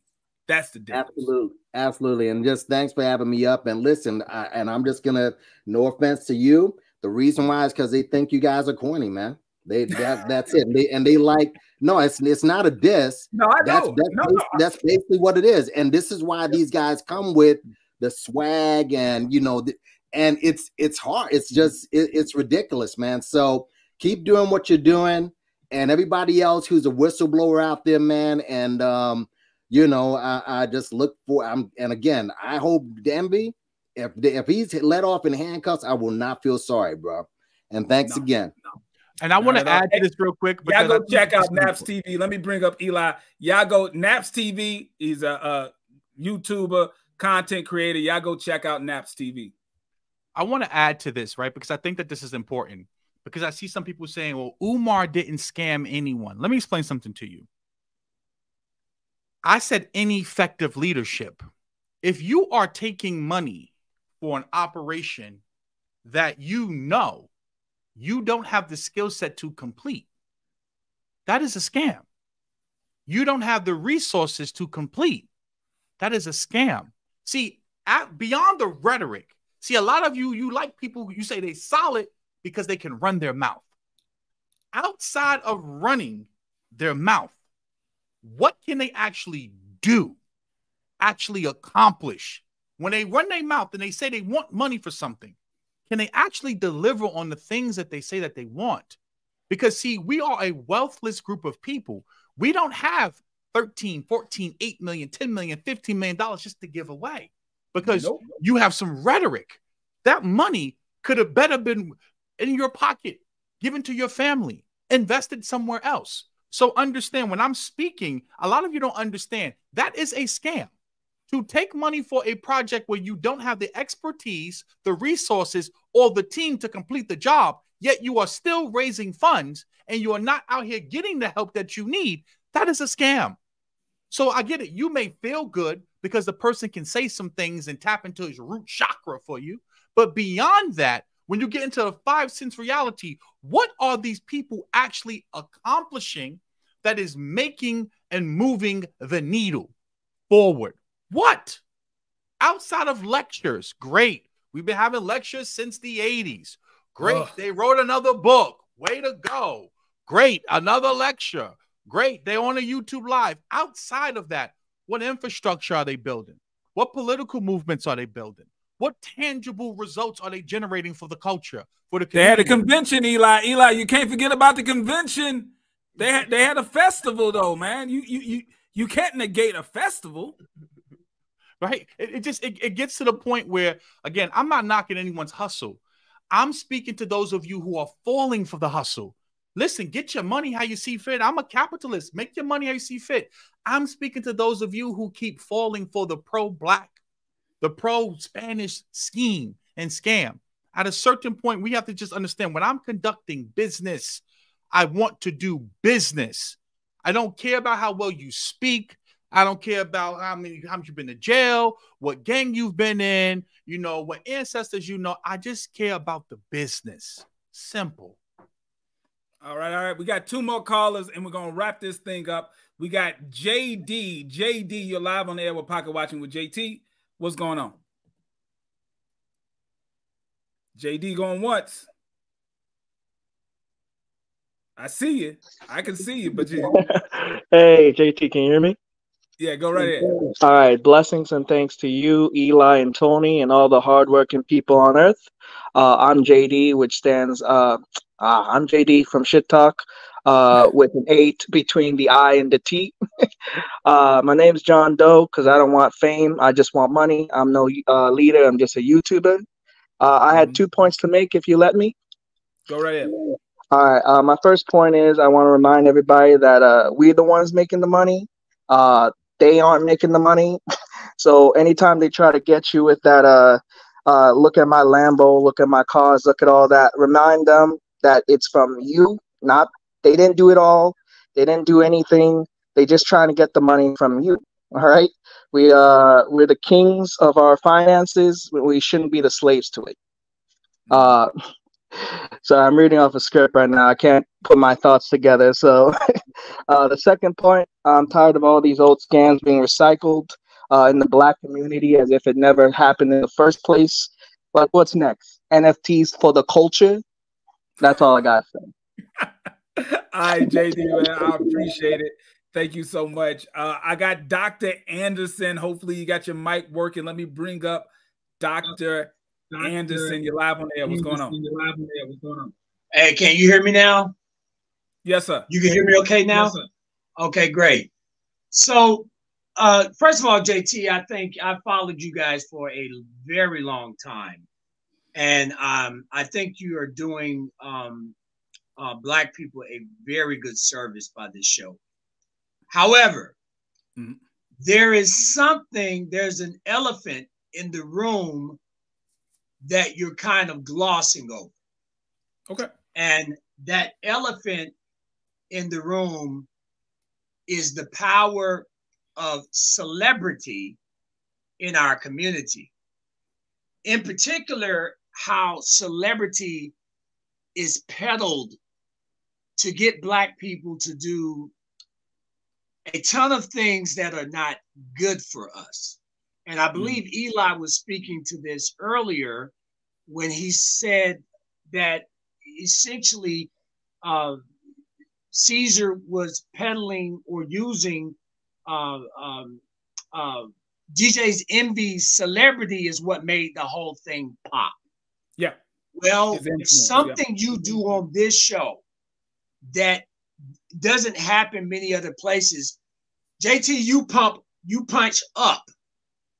Most people punch down. That's very important because most of us are not willing to hold people accountable who are on a stage. So the celebrity often gets a pass. We see this happening right now. The show you did on Robert Smith. absolutely spectacular. Oh, but yet he has a certain stature in our community simply because he's the wealthiest black man in America. What people can't see is that you and I could be that way if a white man gave us $1 billion as well. And everything that went into making that happen was very fraudulent. But a lot of us give that a pass because he's on a stage. Now, I just want to add this one little thing. William O'Neill was able to bring down Chairman Fred Hampton because he was an FBI informant who the feds had him by the balls for years. Ladies and gentlemen, I'm speaking to you as an attorney and as a preacher. Accept the hard work that often the criminal justice system has already done for you. There's a reason why this society marks people with scarlet letters. We do it by way of pedophiles with the sex registry, and we do it by way of felonies, marking people with felonies. When you see a person like DJ Envy or a person like, I hate to say this, I'm not trying to take a shot, but Dr. Boyce Watkins, people who have a certain level of celebrity, but somehow are paired with someone who is not on that up and up or who is a convicted felon, that needs to be something that raises your antenna. JT, now I don't know nothing about, I know you're a certified financial planner. You got some convicted felons on the payroll? You got some, convicted felons? You're making such a great point. Now people are going to call us elitists. They're going to say that we are leaving our community and going off and getting degrees and we're not coming back and we're playing bougie. But that's a reality. You know, you're not going to associate yourself with criminals and felons because that type of behavior can reflect on you. And if you have a lot of people who are extremely comfortable dealing with ex-cons and felons and people who still engage in street culture, you are lending yourself to be in the position where Envy is right now. Let's say DJ Envy is a victim. I personally do not believe he's a victim based on all the information that I have before me. But let's just put that to the side for one moment. Let's say DJ Envy is a victim. If he is a victim, he's a victim of his own neglect, of his own ignorance, of his own ego, because he partnered up with a man who went to jail for fraud. He even made a statement, and I showed it in an earlier video. He made a statement that when he first partnered with Cesar, people who were close to him told him not to do it. People who were close to him said, do not partner with that man. That man has a shady past. That man has a criminal past. If you partner with him, he is going to either rub off on you and drag you down. Once again, I do not believe DJ Envy is a victim. But if he was a victim, that's why he would be a victim of his own ego, the fact that he wanted to, probably his greed, and he ignored the fact that he was partnering up with someone with a shady background. And now, because he was giving someone a second chance or whatever, he may go to jail for a long time. JT, that is spot on. That is a wonderful analysis. We are judged by the company that we keep. Giving people second chances does not mean putting people right back in the exact same situation where they can defraud us. We need to pay attention to these type of things. I know you as a certified financial planner, me as an attorney, there are certain things I cannot even be around. Yep. I have to, in the law, we call it, I don't know about in your canon of ethics, but as a lawyer, there's something called fleeing the appearance of impropriety. The appearance, the mere appearance, because the bar says where there is smoke, there is fire. Where there is smoke and there's fire. And we are platforming, Eli said something a minute ago. We are platforming people in our community who we should not be doing. We should not be doing that. Yeah. And we are excommunicating the people who we should be accepting. And I will leave it at that. But I think what needs to come out of this is that people need to pay very close attention to the people you're associated. Something you need to know about JT as a certified financial planner. They put him through the ringer to get that certification. Yep. They put him through the ringer. You are meeting a very rare person in JT as a Black man with that credential. So when you meet people who don't have those credentials or who have not been put, I'm not trying to sound elitist, but hell, Michael Jordan is an elite basketball player because he's the best at what he did. Serena Williams is an elite. There's nothing wrong with elitism. What is wrong with is when we use elitism as arrogance. That's a totally different thing. But I'll leave it at that. And JT, you guys keep up the great work, and I'll keep tuning in. Absolutely, my brother. Thank you. Thank you so much. And you make a great point. You make a great point. I'm in a position where I am always held to the standard of a fiduciary at all times. I can never allow a situation to look as if there's a conflict of interest, meaning I can never give advice that will benefit me over the person who I'm giving advice to.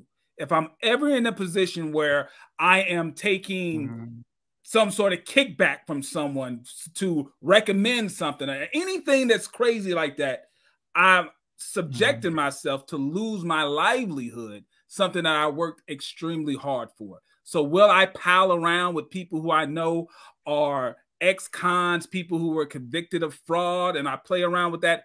Absolutely not, because I can lose everything I worked so hard for. Speaking of that, JT, I'm sharing a video right now, right? I want you to look at this video.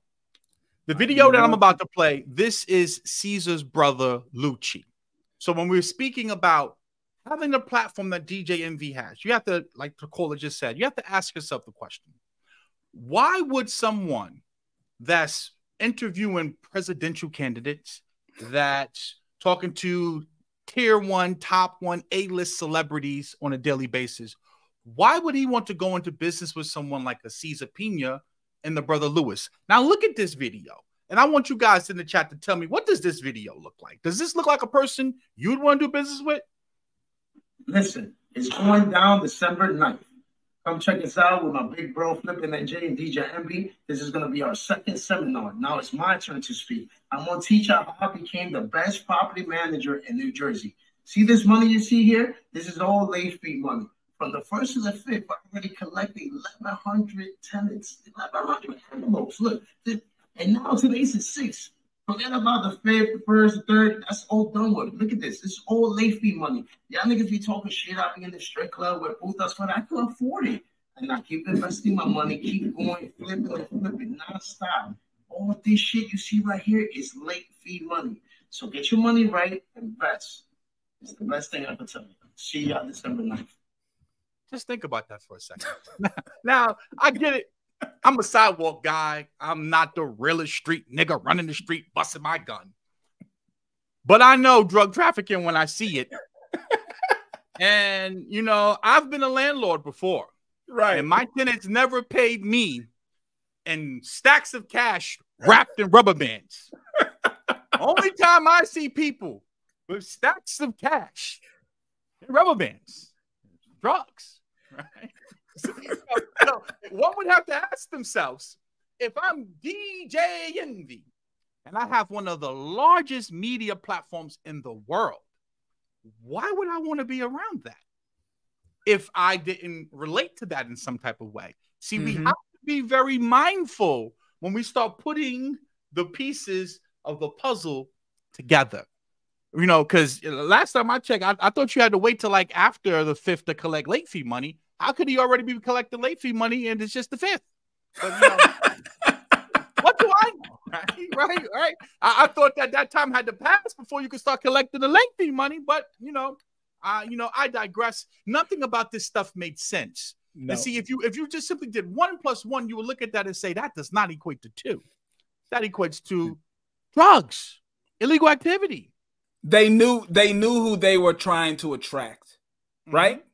That attracts a certain type of clientele. It attracts a clientele that either is one that their financial literacy is low, even though as a financial advisor, I can tell you most people's financial literacy is low. All right, most people. I don't care if you have a 4-year degree or you straight out of high school. Most people's financial literacy is low. But that appeals to people who like drug culture. They like the dark side of hip hop culture.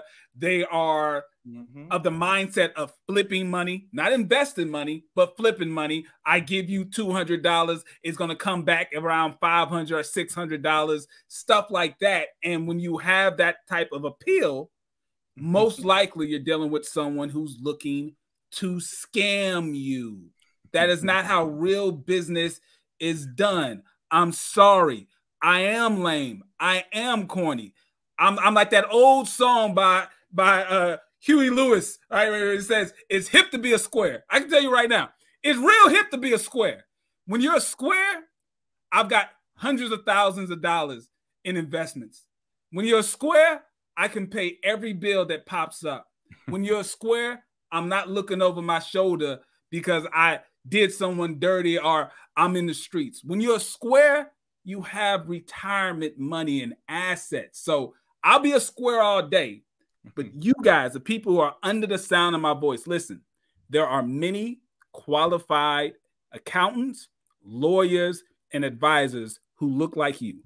I know a lot of you appeal, right, and are attracted to these fake gurus because you believe they're like you. They come from your community. You go to them because if you go to someone outside of your community, you go to a lawyer, an accountant, or an advisor to someone outside of your community, you're afraid that they're going to judge you. You're afraid that they're going to look down on you. So you'd rather go to someone who you feel like you have some sort of relationship with. I got it. But you don't have to go to these unqualified, uneducated, scamming Negroes. There are associations of Black lawyers. There are associations of Black advisors, Black accountants. You can go to many, many, many qualified professionals that will help you. They will keep you from doing the wrong things and being scammed. Yeah, you're going to pay a fee, but most of you are paying these fake gurus way more money than it would cost for a consultation with a lawyer, an accountant, or an advisor. You guys are paying thousands and thousands of dollars for masterminds with people who were in jail 5 or 10 years ago when you can pay a couple $100 with a consultation from an actual qualified professional. And Eli, JT, any last words, Eli? Think about this for a second, right? You and I are we are squares. Right. Yet we can look at that and see for what it is. Yet DJ Envy wants us to believe that he was partnering with these individuals. He was fooled. Right? He was fooled. He didn't know anything, right? He partnered with a group of guys called trap lords, trap landlords, right? That are flashing wads of cash. In Patterson, Jersey, he didn't know anything. He was just a victim. He's a victim. They had on chains like they were Death Row Records, like 1990s Death Row Records jewelry. They have on 5X t-shirts and Jordans in the middle 40s. Yet they didn't. DJ Envy had no idea that these guys would do something like this. I mean, they look the part of a criminal. They have a criminal background, and they're engaging and behaving like criminals. Yet DJ Envy didn't know anything. At a certain point, I get it, man. We don't want to believe that there are people out here that are monsters. But the reality is that as you get around many of these celebrities and these entertainers, they are not the image that they portray on the radio or on the television. Many of these people are wicked people, and they're corrupted by power. So what I would say in closing, you can believe what you want to believe. You can invest in what you want to invest. I feel good knowing that so many people message me saying, man, I watched your video about so-and-so and I was just about to invest my money with that person, but I saw your video and I didn't. That's why I do this. I feel good about protecting people from losing it all. And also to younger people who may see this foolishness and want to follow that path and or even follow these individuals and buy into their schemes, because many of us, we don't have a lot of resources. So we have a lot of aspiration. And when you see people who look like you and they have this story of making it from the Bronx or from Jersey or whatever the case may be, you want to believe in that because you may currently be living in that. There is nothing that will ever supersede work. If you want success, you have to put in the work. This idea that, you know, this whole, I'm just going to flip or I'm going to buy a course and all that, you have to do work. You have to educate yourself and be willing to do the work. There's no shortcuts to success. Many of these people who you think are successful at real estate, who you think are successful DJs or celebrities, many of these people are engaging in fraud and all type of illegal activities. And now we're starting to see all of these things unravel like I predicted it would 2 years ago. And everyone called me crazy. They said I was a hater. They said I was a clout chaser. And like I said to big business, and like I said to Cesar, you can make up all of the lies you want about me. The truth is going to come out about you. And I'll still be here 6 months from now, a year from now, 2 years from now. But you won't. And going forward, like I said before, if a person tells you that they're a criminal, if they constantly keep referencing the streets and street culture, and they talk about how much of a real one they are, do not be surprised when they treat you like a nigga in the streets. Because most of these people went from selling dope to black people, and now they're selling hope. At a certain point, we have to start leading and looking for people that are leading with the information that can actually get us to where we want to be. Not people who are selling the dream, but people who are actually living the dream. And like JT said, go find people that are qualified. Go find people that can show you their results, show you the work, not tell you the work, not give you a bunch of excuses, but can say, this is how long I've been doing this and these are my results. If we focus on those things, we will definitely get much further. So with that being said, thanks for JT for covering this. Shout out to Tony. Shout out to the Star Report. Shout out to Rick Ross, Funk Flex, and so many other platforms. Spencer did an amazing video. Yes. And had we not been so diligent in covering this, we would not be here today. So for those of you who say things like, why are y'all doing this? I don't make money from doing this. I lose money because the people who I do business with, they don't want to see me engaging in this, going back and forth. This takes time from what I'm good at. But I understand that karma is real and it's good to do good for people because this very well could have been me when I was younger and inexperienced. But had we not pressed like this, it would have never got to Sarah Wallace. It would have just been brushed under the rug because EYL's not going to cover it. $1 Million Worth the Game won't cover it. The blog Shade Room Hollywood Unlocked won't cover this because we don't have real black media and journalism. Instead, we have is black propaganda. So it is important for platforms like this and Tony and myself and Star, etc., who cover stuff like this because you give victims a voice. This has been going on since 2017. 5.5 years this has been going on, almost 6.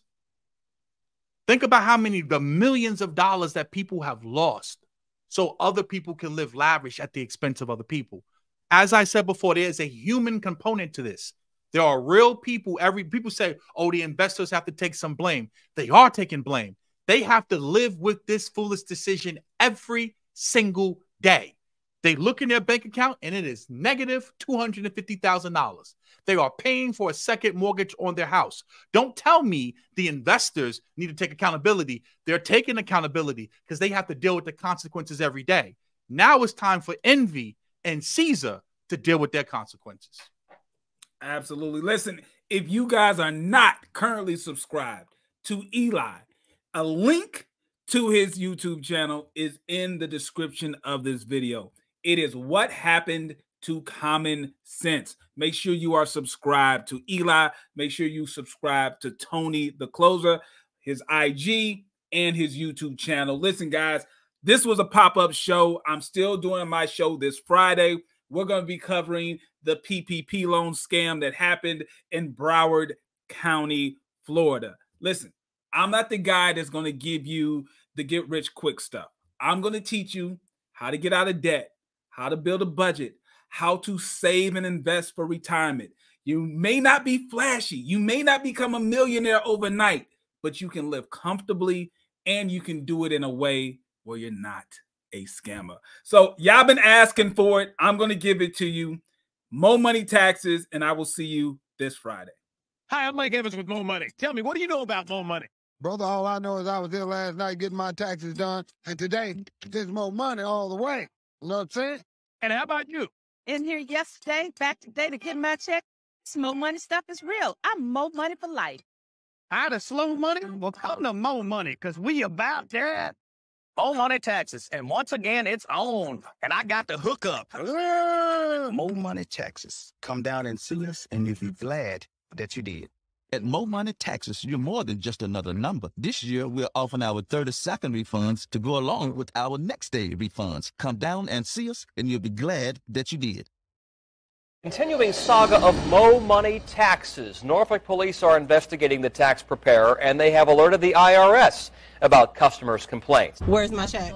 That's the question all of these people want answered. The IRS is basically verifying to us that our money is here in their bank account. Friday, crowds gathered at Mo Money Taxes in Norfolk. On Granby Street, owner Mario Brady told us he printed 50 checks and 30 did not clear. The banks have refused to cash their checks, saying that there is fake.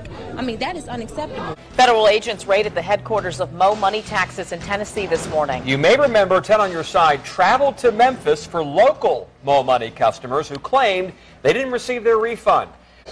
We continue to follow another developing story. New tonight, tensions continue to run high as customers wait for their tax returns that they say we're not getting from Mo Money Taxes. You can see the level of anger just a few hours ago at this Norfolk location off Brambleton. Angry customers who say they were promised refund checks and didn't get them broke windows, and police were called to break up the angry crowd. That's just ridiculous. Marcus Eves, a former customer who says he filed his taxes with Mo Money in 2007, is worried about what we recently uncovered behind this Mo Money Tax Services location on Elvis Presley. This is wrong for, files to be out here.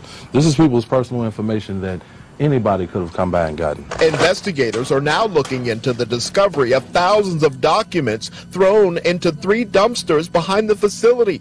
Shortly after authorities arrived on scene and put up crime scene tape, so did Marky Granberry with Mo Money Taxes. Normally, we would have all files shredded and shredded or whatever, but we don't throw files in the garbage can. I asked him what happened and why the documents were not shredded. Our lease was up on this operation, so I assume the landlord went inside of the location and for whatever reason he decided to throw the files in a dumpster.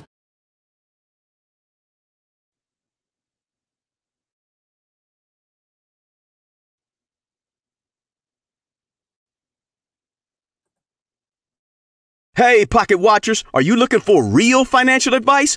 Thornton Advisor Group is here to help. Jayson Thornton, certified financial planner, specializes in tax and wealth planning. Are you living paycheck to paycheck with no retirement plan? Do you need help with the IRS? Book your consultation with Thornton Advisor Group to get a financial plan, budgeting, savings, debt management, tax planning, investing, and retirement, even IRS debt settlements.